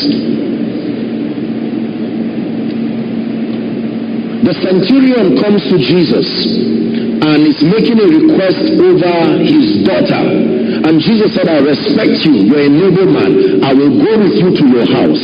And the centurion said, no, I am a man under authority. In other words, I understand government and the implication of authority. You too, you are a man under authority. I'm under the authority of the government of Rome, and there is a level of power that I have by reason of that authority. I can tell one, go, and he will go. And if he does not go, the authority that backs me will come to address that situation. And Jesus said, I have not found such revelation. Who mentored you? Who taught you this? That our exploits in the kingdom is based on the government we submit to. Where did you find this revelation?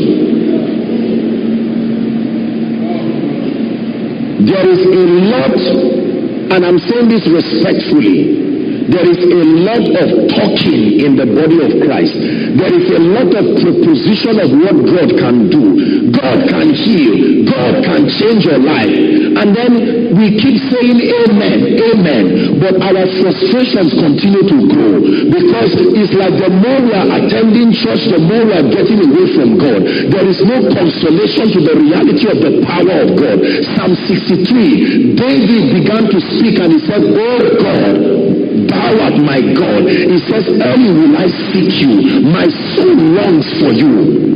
My heart pants for you as in a dry and weary land. He says to see your power and your glory as I have seen in the sanctuary. Let me tell you this. Our churches and our pews are under attack. If we do not bring the demonstration of the reality of heaven here and now, a day will come, your child will look at you and say, until the day you prove the reality of Jesus, do not talk to me about church again. The generation of our fathers is a generation of loyalty. Even if they don't believe you, they have a covenant of loyalty. They will pray for you and leave you in your confusion while they believe you. This generation is an arrogant, scientific generation. They will not believe without results. The Bible says the Greek look for a sign. This is the reason why our teenagers today have such an obsession for the things, technology and all of this, and they detest God. You mention anything God, they are in church, they are browsing, they absolutely, you are there crying about an encounter you had for years, and they cannot relate to this.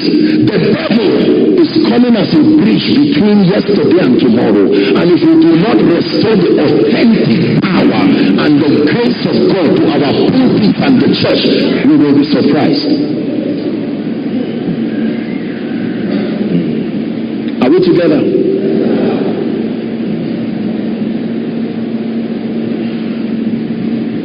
I don't mean to bring bad memories. Forgive me if I do. But how many of you had the opportunity to watch warehouses that were boggled during this palliative time? No invitation, no poster. There was something in that building that people passionately desired, and they were not ashamed to leave their houses and climb roofs. What if what is in that house is in your church? Spiritually speaking. Listen, now forgive me, I came to do something to you. We will apologize after the conference. Are we together? The rate at which we beg people to come to church, the rate at which we slap this money on publicity, the rate at which we are on our knees pleading is a sign that something is not authentic in what we are communicating.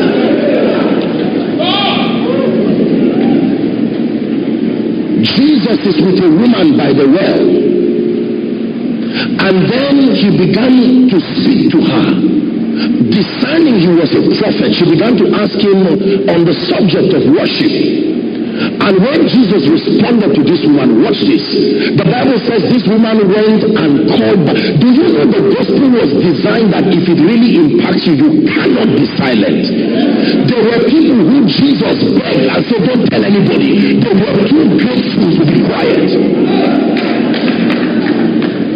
There is something about the reality of this faith life we propose that is not yet true in our lives. Now this is not an insult. Believers, we are challenging ourselves. If it is true that we desire the spirit of revival in this conference, then we have to be serious. The sick come sick. And we say Jesus can heal, and then we share the grace. And while we are on their way going home, here comes Satan. It's not only Jesus he tempted, he will follow everybody and say, does this look like that revelation of love? The more we read the Bible, the more we do not see him in our churches. I was young and now I am old, we say. I have never seen the righteous forsaken nor his seed beg for bread. But is that not a lie? How many believers beg for bread every day?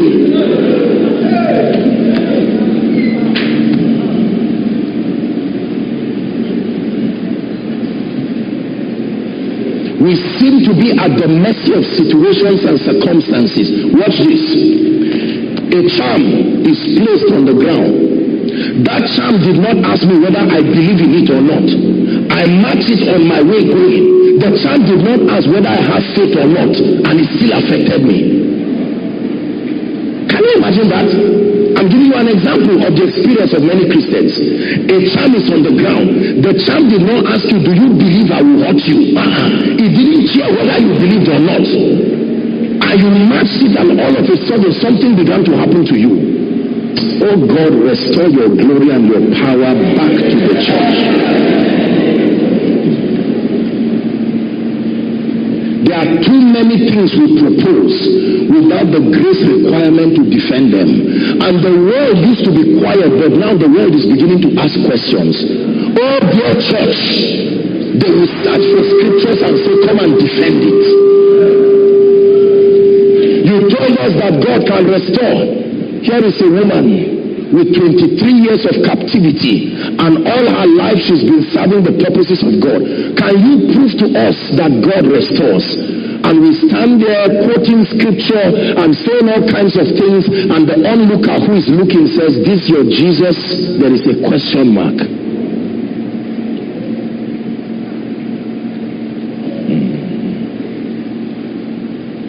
Is God challenging someone tonight? There is no continent that prays like Africa, and yet we are the ones in need of results every day. Something is wrong. Something is wrong. Are we together?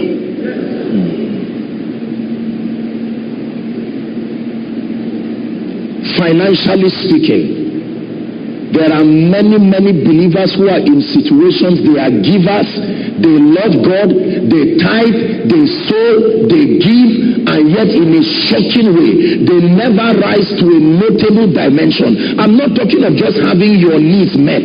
That's not prosperity. You don't need God for that to happen. You just need wisdom. Not even the wisdom of the word. Sophia, the wisdom that comes by studying the laws of nature.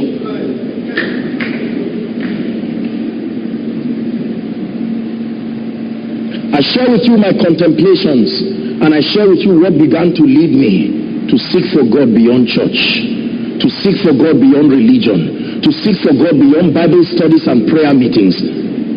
I knew something was wrong. The Bible says, Proverbs 18 and verse 1, through desire, a man, having separated himself, he said, seeketh and intermeddleth with all wisdom.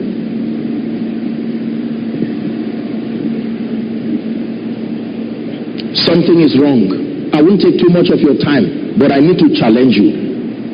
When we talk about revival, did you know for the average person, we don't even have an idea of what we are talking about. We just feel, a time when people will just pray for a few minutes and then backslide whenever they feel like doing, and then we just know that in 1995 there was such a move of God. No, sir. And yet we say the path of the just is as a shining light that shines ever brighter unto the perfect day. Let God be true. Let God be true. Enugu State, let God be true. My experience is too small to validate who God is. If my experience does not capture all the dimensions of God, I cannot create a theology out of my limitation to mean God cannot do it. God will not bend to us.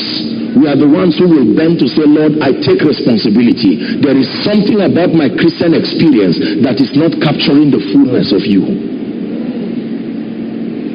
Are we blessed? Yes.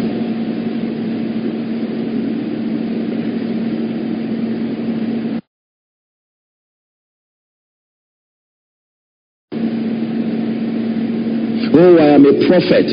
God called me to be a prophet. Every prophetic word is wrong. It didn't come to pass. Everything you say is wrong. Your name is John. You say, no, my name is not John. But something is wrong. Look, let me tell you this.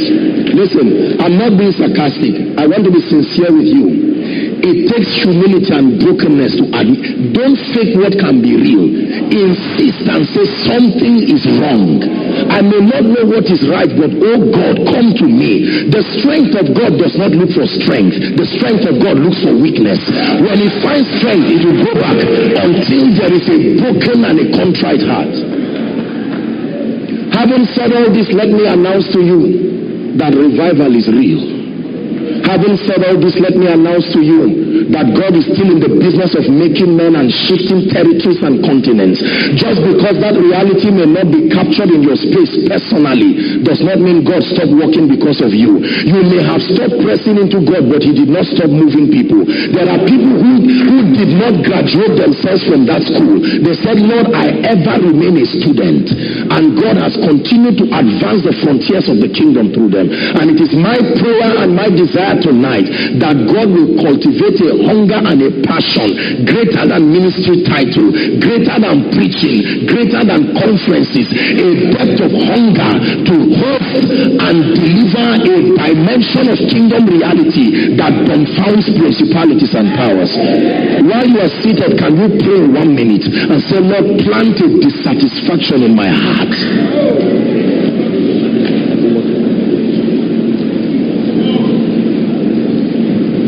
Planted dissatisfaction. I'm tired of Greek and Hebrew words without a grace to demonstrate their validity. Please pray. Please pray. Let it be from the depth of your heart. This is 25 years of the faithfulness of God. There has to be a dimension of substance to our Christian experience.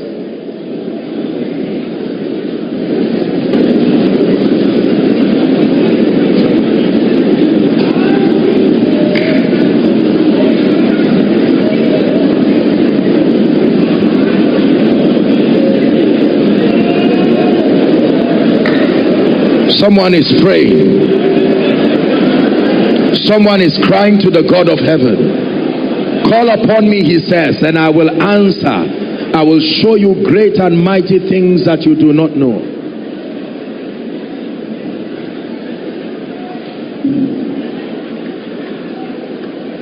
Pray for 1 minute.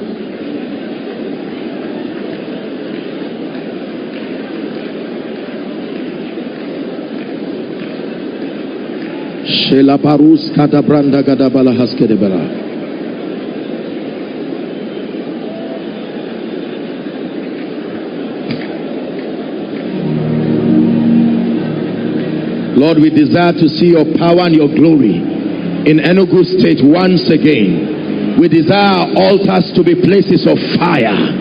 We desire to see sinners saved with forceful power. We desire to see a reign of signs and wonders again. We cannot lose this heritage. There must be a generation that becomes a continuation of this.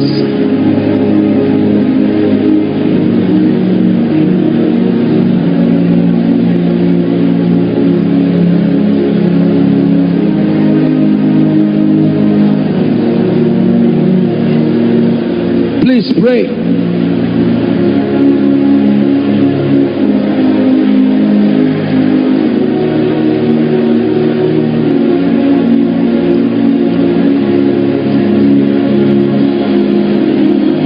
Hallelujah. Listen. Please listen.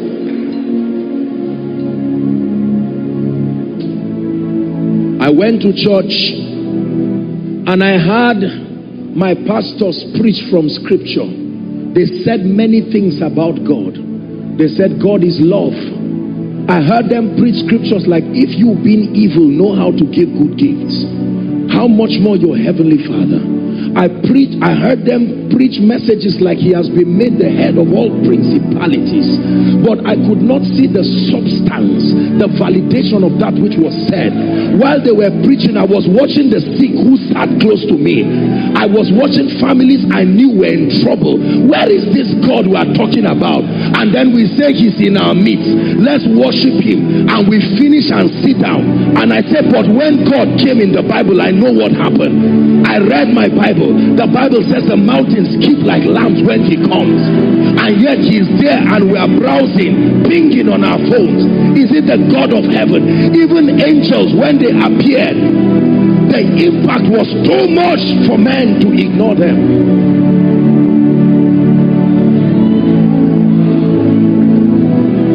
Something is wrong. My eyes observe my ways.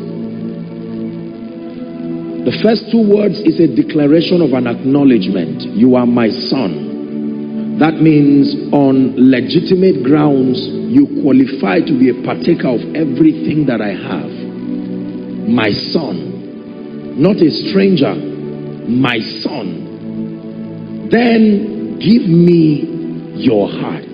There are not many times God demands things from men. But every time God does demand a thing from a man, it is because he's preparing him to receive something higher and greater. And he says, my son, you want to be used as a general to the nations. My daughter, my church, my territory. If you want to be mightily used by God, listen to me. The first key is not anointing. The first key is not fasting. The first key is not prayer. The first key is not Bible study. You can do all those things and yet miss it. Because many have tried it and it did not work. The first key to being mightily used by God is the state of your heart. The state of your heart vetoes your prayer life. The state of your heart vetoes your fasting. Every other thing finds its credence from the purity of your heart. Are we together? My son, I desire to use you, but the state of your heart. Do you know why God is always after the heart of men? I will tell you why. Because in his design of man, he created the heart of man to be able to host him and him alone. And in that design, whatever finds its way to your heart is your God. Please observe this. Your God is not what you worship. Your God is whatever finds a place in your heart. It doesn't matter what you worship physically. In the realm of the spirit, they know what you bow to not by searching a deity. They search your heart. God designed the heart of a man to be the mirror of his allegiance. Whatever can have access to that holy of holies in your heart qualifies to be your God. Are we together? So he created the heart of man to be able to host him and his purposes. So when you sing and when you preach, before heaven takes you seriously, the word of God that is a discerner of the thoughts and the intents of the heart will have to vet the purity of your heart. God does not just accept worship because it is melodious. God does not just accept preaching because you are conjuring Greek and Hebrew words, as theologically powerful as they may be, until God finds your heart contrite, broken, sincere enough. Every other thing you are doing is just religion. Jeremiah 17 and verse 9. The heart of man, my son, give me your heart. Complete surrender. Please read with me if you can see it, otherwise I'll just read it from here.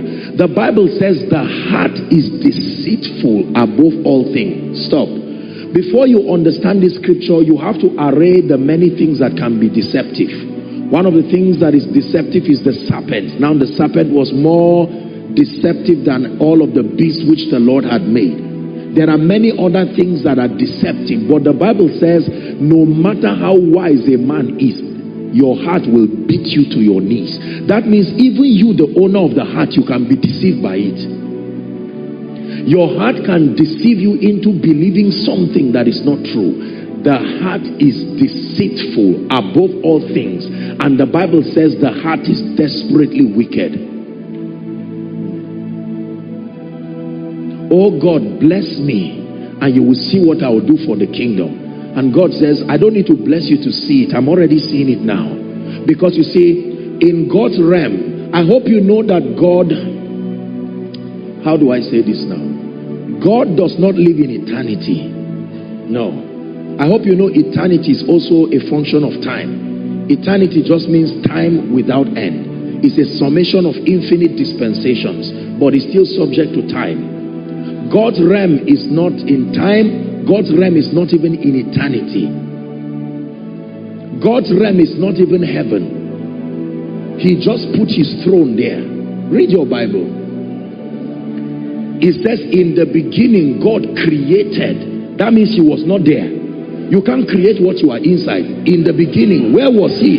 He created the heavens and the earth. That means he was in neither of the places. The realm of God is called light. It's a realm that the Bible says is unapproachable light. Now please understand this. In that realm there is no time and there is no distance. In that realm there is no future and there is no past. Those realities don't exist in that realm. Everything is called now. So your tomorrow is seen already.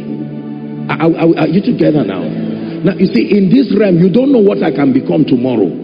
I may be broke today, and so my being well behaved may not be a true picture of my heart condition. It's just that the situation has forced me to carry a posture of humility. So men can call you humble until the day, you see, the heart of man hides evil like a DNA. It does not get activated until the conditions, there are sufficient conditions that make certain levels of evil to be activated. If you have never tasted fame, you may not know that you can be derailed. So you can just say, God forbid, I love God with all my heart. Remember, you've never been honored. You've never stood before kings. This is why criticizing people is dangerous. When you hear that someone is not doing well, go back to your own altar and say, God, before I disgrace myself, vet my heart now. Search my heart. Try my thoughts. Let me tell you this. Listen to my message, why revivals die. There is only one reason why revivals die. Not sin, no. The humanity of men is the reason why revivals die. Revivals die because the custodian of that revival is a man. And Satan knows that there is something in a man. Prophet Isaiah began to observe it, and he says, hast thou not known, hast thou not seen? He says, the everlasting God, the Lord, creator of the ends of the earth, does not faint, neither is he weary. This is a quality that is prevalent with men. Satan knows that no matter how powerful I am, I will be tired one day. He knows that. So when he tries to attack your vision from the beginning and it does not work, he will leave you. You will think you are free. He left Jesus. He waited till they offended him, till Jesus was on his way to the cross. Here he comes again. Satan is any other thing but a fool.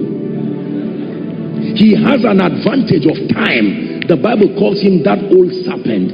He has lived through dispensation and he has studied man like an experiment. He knows man in and out. So when he sees you as a preacher with your zeal, he knows there is no money in your pocket yet. You've never flown a first class. You don't know what it means to be honored. So you don't even have any ego to be stung. So you think you are humble, and Satan waits for you at the corridor of your lifting. He knows there is something with men that both glory and shame produces the same result. It can frustrate you.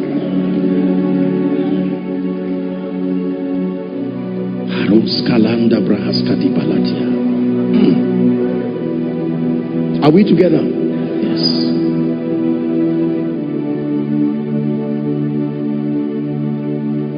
So the day you lead the prayer and mighty things begin to happen. Do you know Alexander Dowie? The first time they called him Elijah, he rebuked them. He said, no, I can't be Elijah. This humility. But over time, he thought to himself and said, but honestly, come to think of it, who else? Because at that time there was no internet. You will not even know God is also working at the other side of your ignorance. God knows men very well. That's why he does not trust what you say till he sees what is in your heart. Have you not seen men who say, I will stand with you forever? I will build maybe a ministry, or I will be with you in politics. I must vote you. And while they are saying that, quarter to when you will need them, they will change. God knows the ever-changing nature of men, so he does not trust anything you say. I hope you know, while you sing, your heart is also singing. While you preach, your heart is also preaching. The sermon of your heart is greater than that of your lips.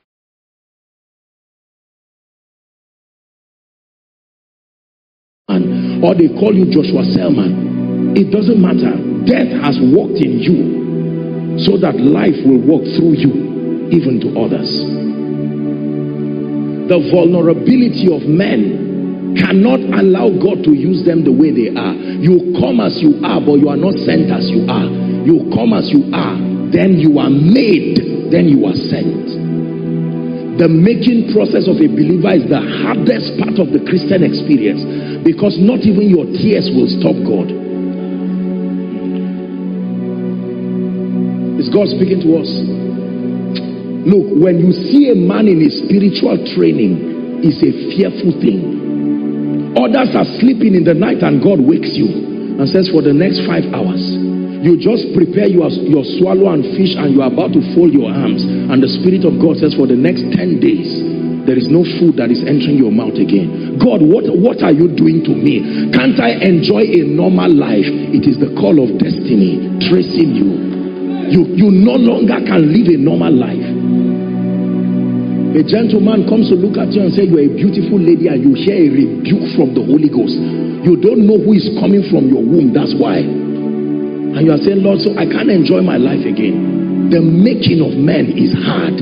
That's why when God makes them, whether you talk about them in the secret or in the open, even if you are right, their altar will fight you. Because the making of men is death, the process of death. He suffered no man to do them wrong. Even he rebuked kings for their sake, saying, this is the injunction. Please, are you getting blessed tonight? The state of your heart. Every man you see that is carrying a measure of the grace of God has gone through an experience you may never know. All of the men and women whose names were called here that you see them, if they ask every one of these people, come and hold a mic and share your experience, tonight we will cry as if it's a funeral here. Many people will tell you the things they gave up. You will never carry glory without dying. The price for all of God is all of you. Not your offering, not your tithe, not your singing. All of you. A non-negotiable condition.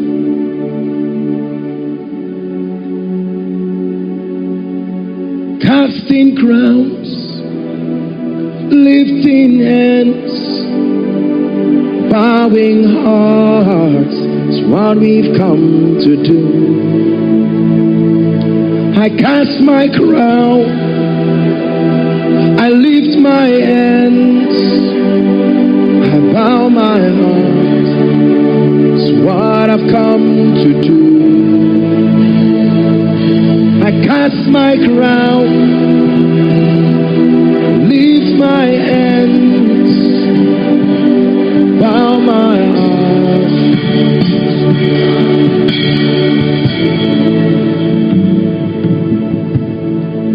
Listen, God will not ask you to just give any money. He wants you to give the one you worked for. The one you got free is Ishmael. The one you worked for is Isaac. It's easy to give Ishmael. Abraham drove Ishmael without thinking about it. Let me tell you how God makes mighty men in this kingdom. He does not take Ishmael. Isaac is the price for being Abraham.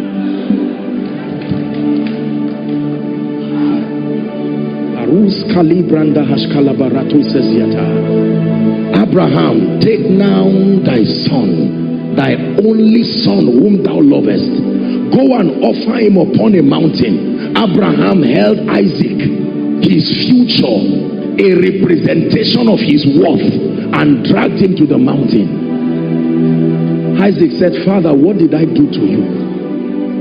And he said, before you arrived, I was in love with someone, and not even your presence will interrupt that relationship.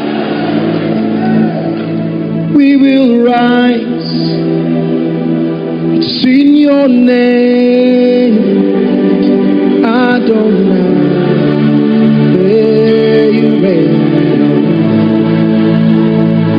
Listen, the making of men of power is a dangerous training. Is why God isolates you. Even if you are married, this is not an affair of a couple. When God is dealing with men, there's no corporate thing. That dimension is a lonely part. Your dealing is customized. It's in that place of pain. Your hand begins to shake, and then he trains you that anywhere you see this is the healing anointing. It's not a doctrine. It's a dealing for only you. It's in that place of pain. John remained in the wilderness. There were secrets that were told John to make him a prophet. He was eating locusts and wild honey. That was not the only food in Israel, but that was the prescription that would train him to be able to be the prophet that will ordain Jesus. Listen, when God is making you, the restrictions in your life, God can give you, oh dear.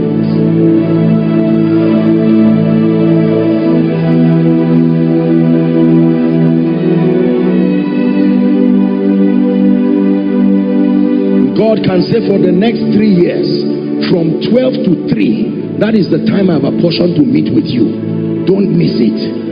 And by 11:30, you are tired and it's as if you will die.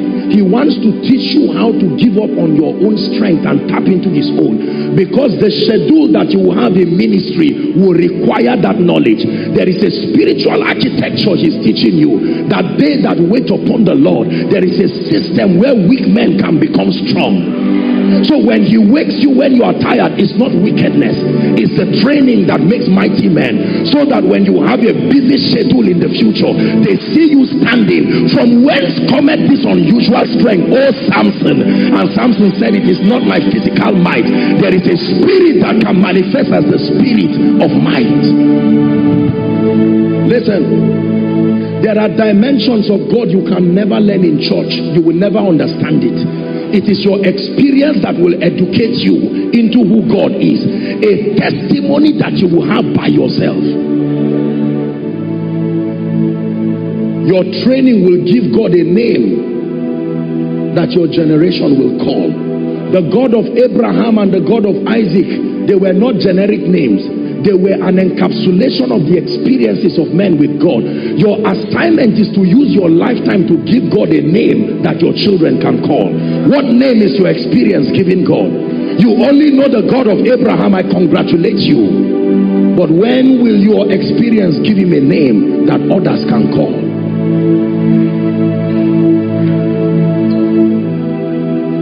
So there are people who will stand and lift up one song, and his Shekinah will fill that place, because the altar upon which their training was built is alive. There is an altar in the realm of the spirit. There is a covenant that they have with God. There are realms that cannot be imparted. You must dig through your pain and your sacrifice. We live in a generation where we like receiving everything by impartation. No, sir.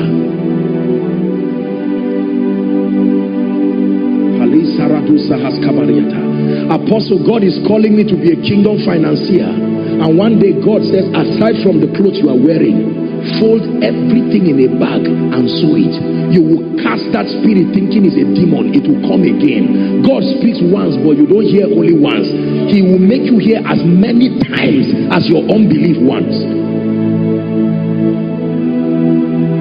Listen, uneasy lies the head that wears the crown. Let me tell you, when you see people who truly carry authentic power and grace, find out the story behind their training.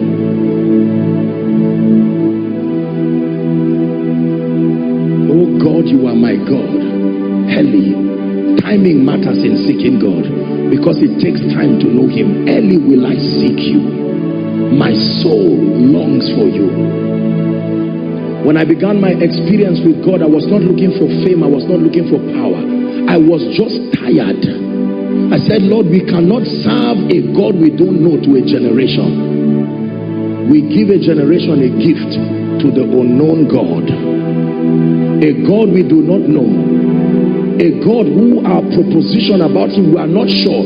You finish preaching a message, man of God, very boldly, and you go back to your room and secretly say, I hope I understand what I just said. Paul said, but I know whom I believe. I am persuaded. It's the reason why many people cannot die for Jesus, because we are not even sure of what we are living for.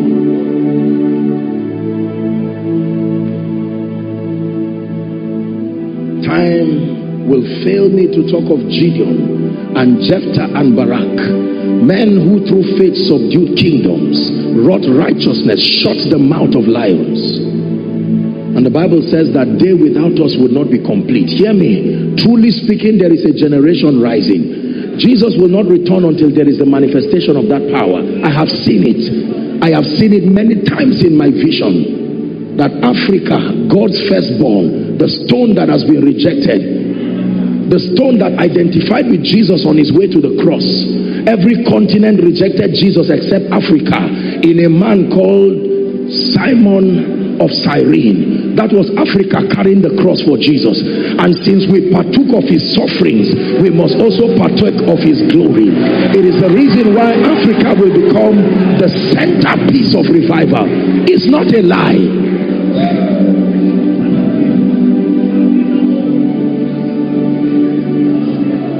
My son, give me your heart. You have been giving me your offering, but give me your heart. You have been giving me your midweek service, but give me your heart. The Bible says in Isaiah chapter 6 and verse 1 that in the year King Uzziah died, something must die for you to see the Lord.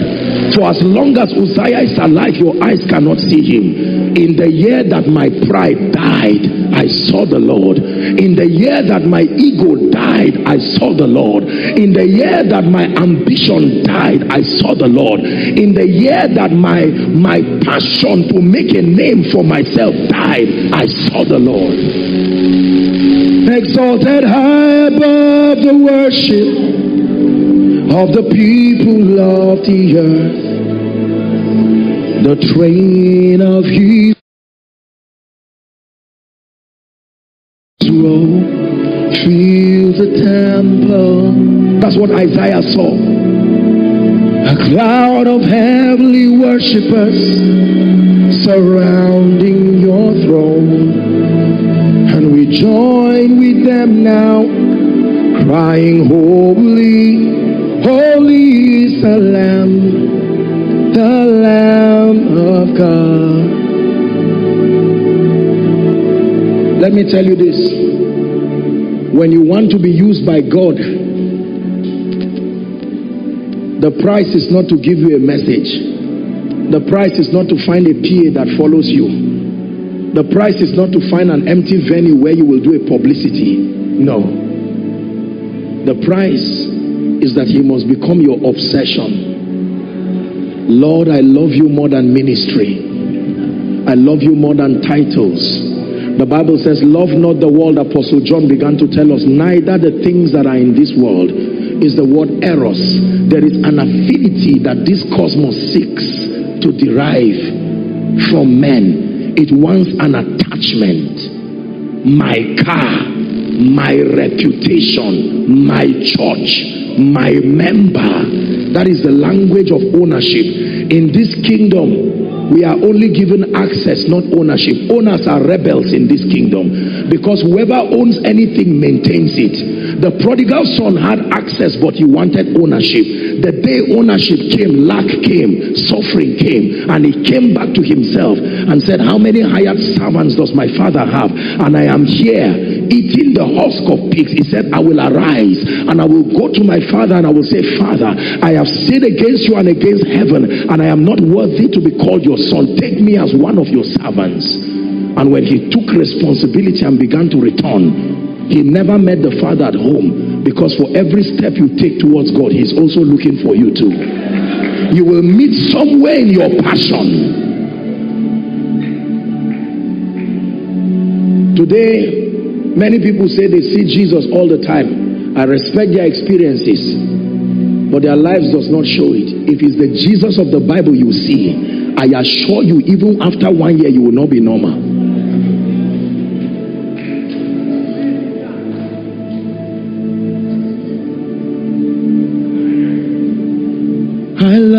I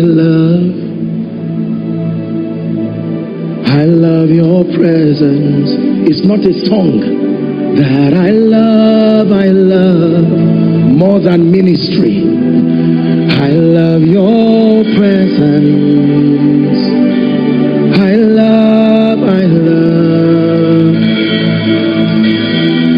I love you, Jesus. I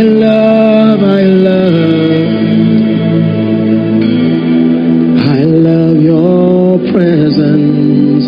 It says, no eye hath seen, nor ear heard, neither has it entered into the heart of man the things that God has in store for them that love him. Not them that preach about him, not them that sing about him, not them that conduct service for him, not them that sweep the church for him. Thank God for these things.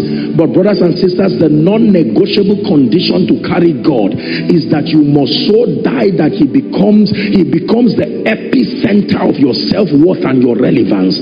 Until he finds himself in you like a mirror looking back to him, you will never host his power. The presence of God is not cheap. No. The price you pay for life is death. And until that price is paid, you will never carry the life that liberates nations. This I learned from the Spirit of God. This I have seen in the life of people that have been used by God. It is a lonely path. Brothers and sisters, it is a painful path. And men of God, respectfully speaking, let me encourage us.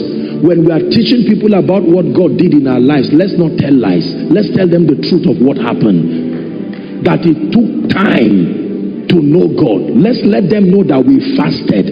It was not just that we were standing in the afternoon and power came. Let them understand the implication of the grace they so cheaply enjoy.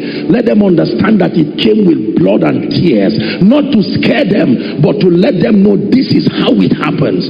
The birth of anything valuable is painful. Ask every woman here, she will tell you. She can carry the child.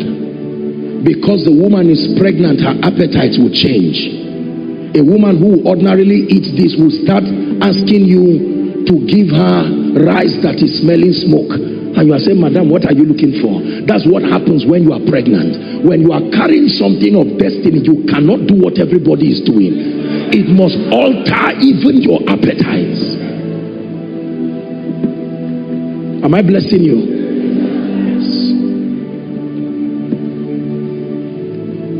This generation must have archived in books and in their minds.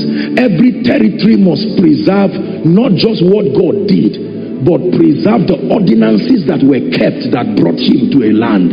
Enugu State, let your children and your children's children understand the formula that brings God to a territory. Let them not just know history, that God can come. Let them know that it takes sacrifice and surrender. Let them know that it takes a life of dedication. Total surrender. Non-negotiable surrender.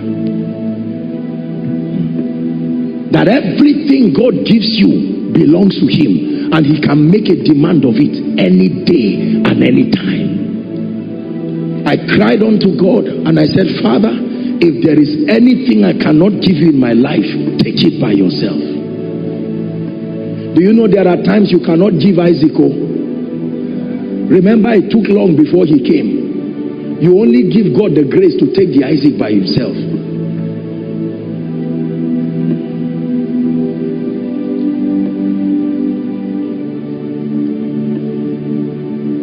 Are you getting blessed?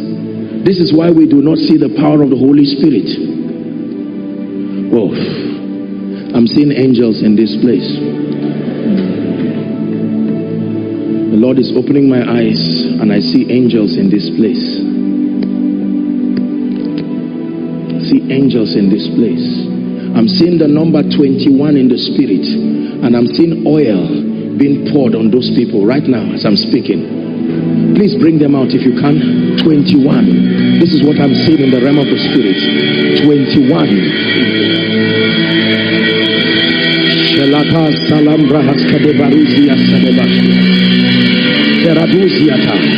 The spirit of revival is in this place.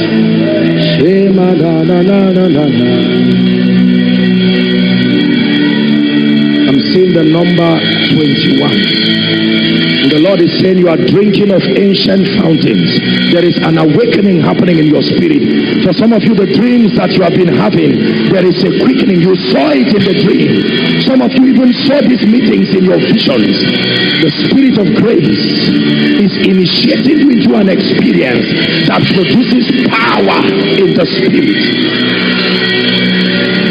And Jacob wrestled with him all night and said, leave me, for the day breaketh. He said, I will not let you go until you bless me.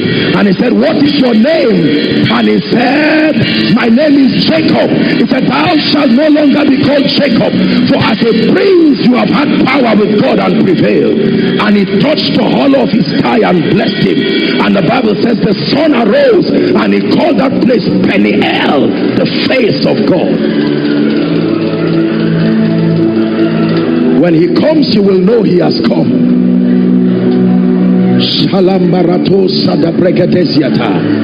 There is a circumcision that is happening in this place, a cutting away of appetites. It says, I beseech thee, brethren, by the mercies of God, Romans 12 and verse 1, that ye offer your bodies a living sacrifice, holy and acceptable unto God. He calls it your reasonable act of worship. Then it says, to not be conformed to this world. It's the Greek word aeon, the thinking pattern that comes with this system. It says, but be ye transformed by the renewing of your mind, that you may be able to prove that which is good and perfect will of God. Bring them out. You call it a wind of revival, an ignition. God is doing something not only in this church, but even in this city. Hallelujah. Now please watch this. Forgive me, I hope I'm not breaking any protocol. Please forgive me if I do. But in the name of Jesus the Christ of God, I'm seeing fire just rising from this place, and I'm seeing it come on people. Those people will start running out by themselves. Please hold them so they don't injure anybody. I'm seeing a grace. It's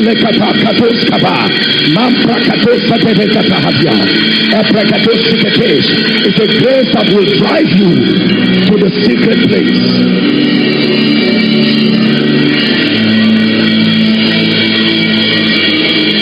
Jeremiah chapter 6 verse 16. Stand in the ancient paths. Ask for that path, that ancient path.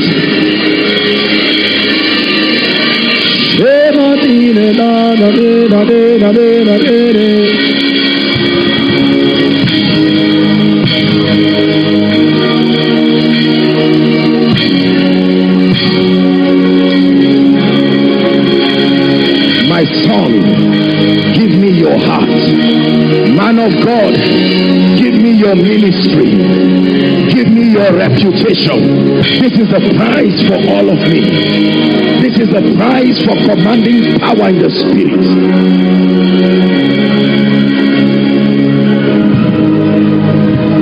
Wherever you are in 1 minute, can you just open your mouth and begin to pray in the spirit?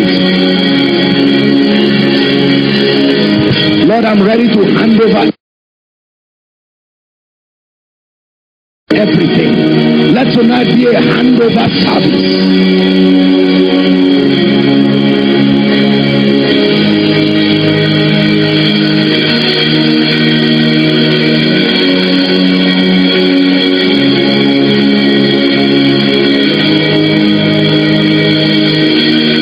Are you praying?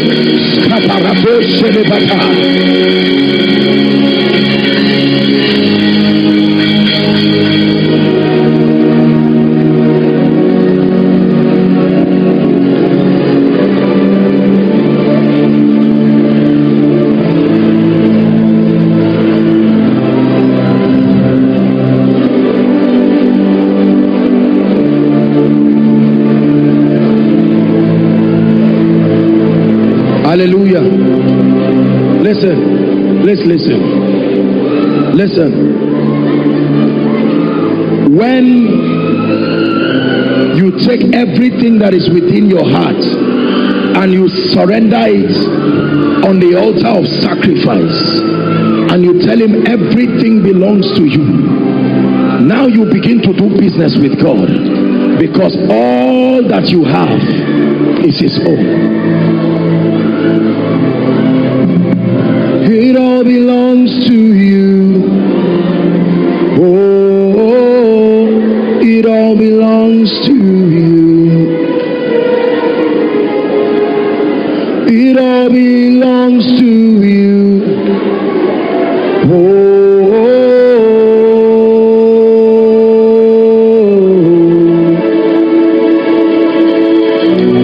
it all belongs to you.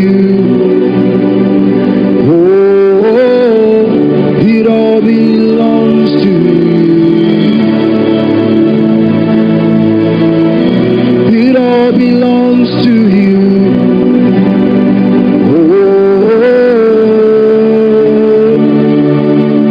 Listen. Hallelujah. In the next 5 minutes, please hear me, I'm going to leave you and your maker. I don't know how you are going to cry before God in the next 5 minutes. I leave you alone with God. You say, Father, search my heart, try my thoughts. You know the tendencies that are in my heart. Prune my heart, oh God. Take away flesh, take away pride, take away vain glory from my life. Purify my heart in truth. The next 5 minutes, cry before your maker. Any good state, are you praying?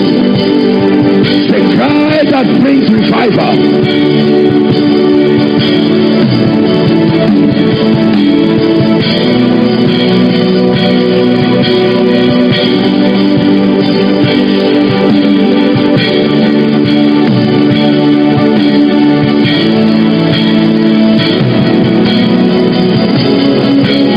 Here I am in your presence. Do to me what you want. I'm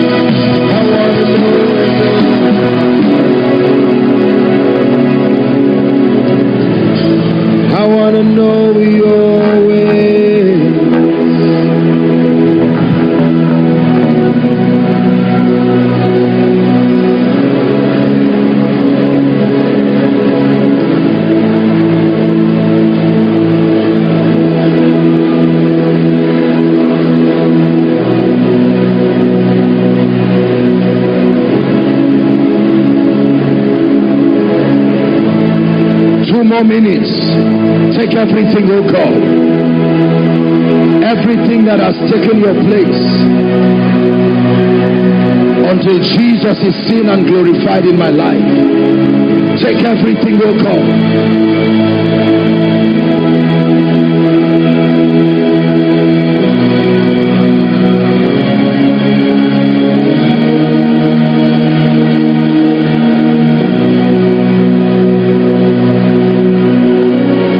Minutes. Don't be tired of crying.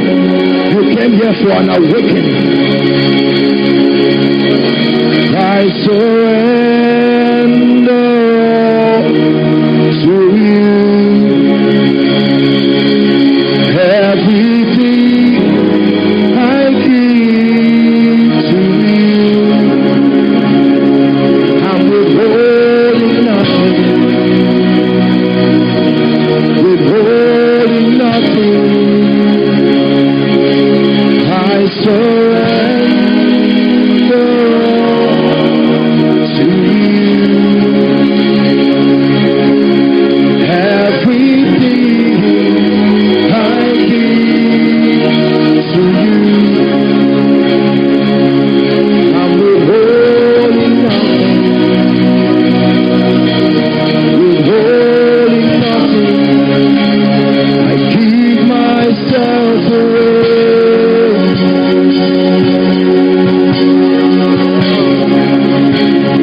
Give myself away.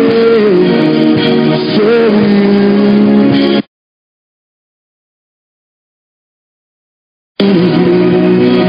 I give myself away.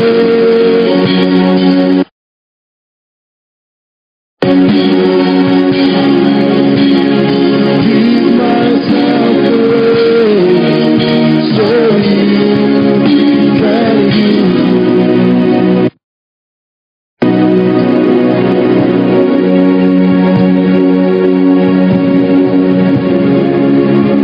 Salado saladam brahaskadi valadujiata.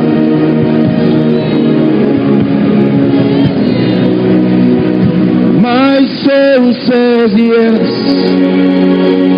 Says yes. Says yes. My life says yes. Says yes to your will. My heart says yes. Says yes. Says yes. My heart says yes. Please pray. Says yes to your will. You are my strength when I am weak. You are the treasure that I see. You are my all. Oh, it's a sound from a passionate generation.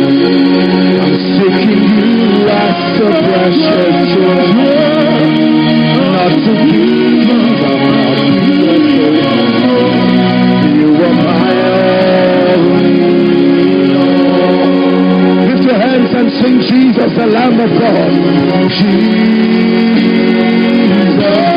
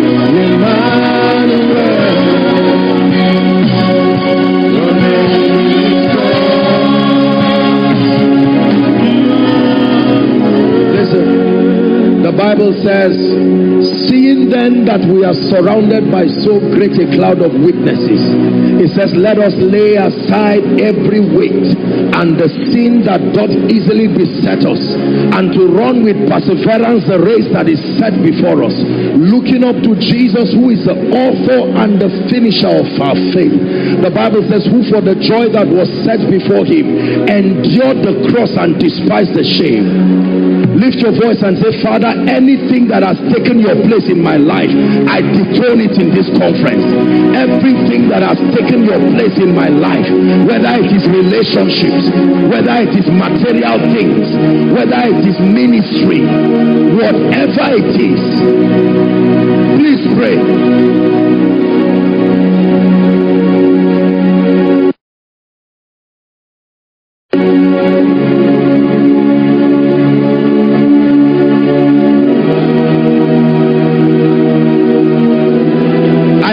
Everything. We're rounding up. Please pray. I will lay down my idols and thrones I have made, and all that has taken my heart. Lord, I will lay down my idols and thrones I have made, that has taken my heart. Sing, Lord, I will bow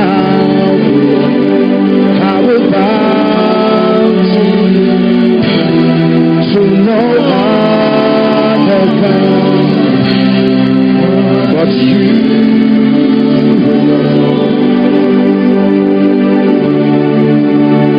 alone. I will worship you. Nothing else.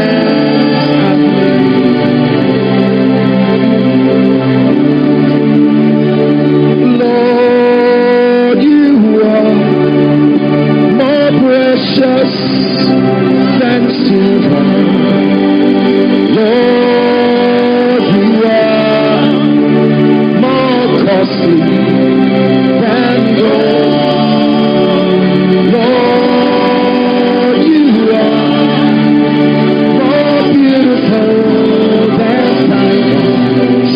There is nothing I can compare with you. One more time, and you will lift your voice, and let's sing the song. Lord, you are more precious than diamond. Lord, you are more costly than gold.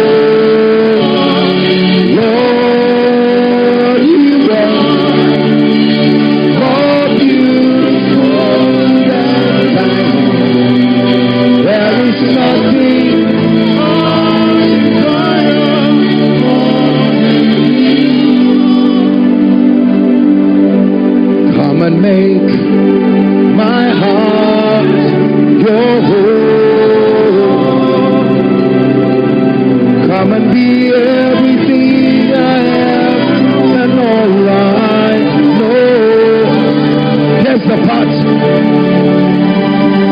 Search me through and through till my heart becomes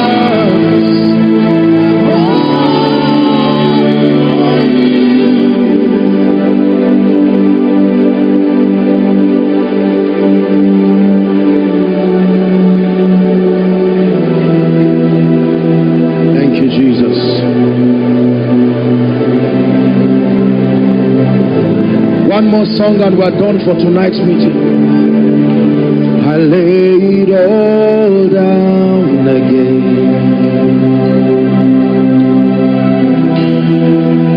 to hear you say that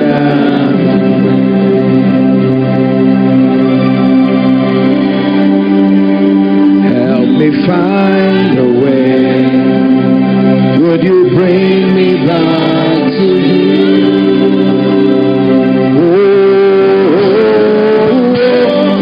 you're all I want.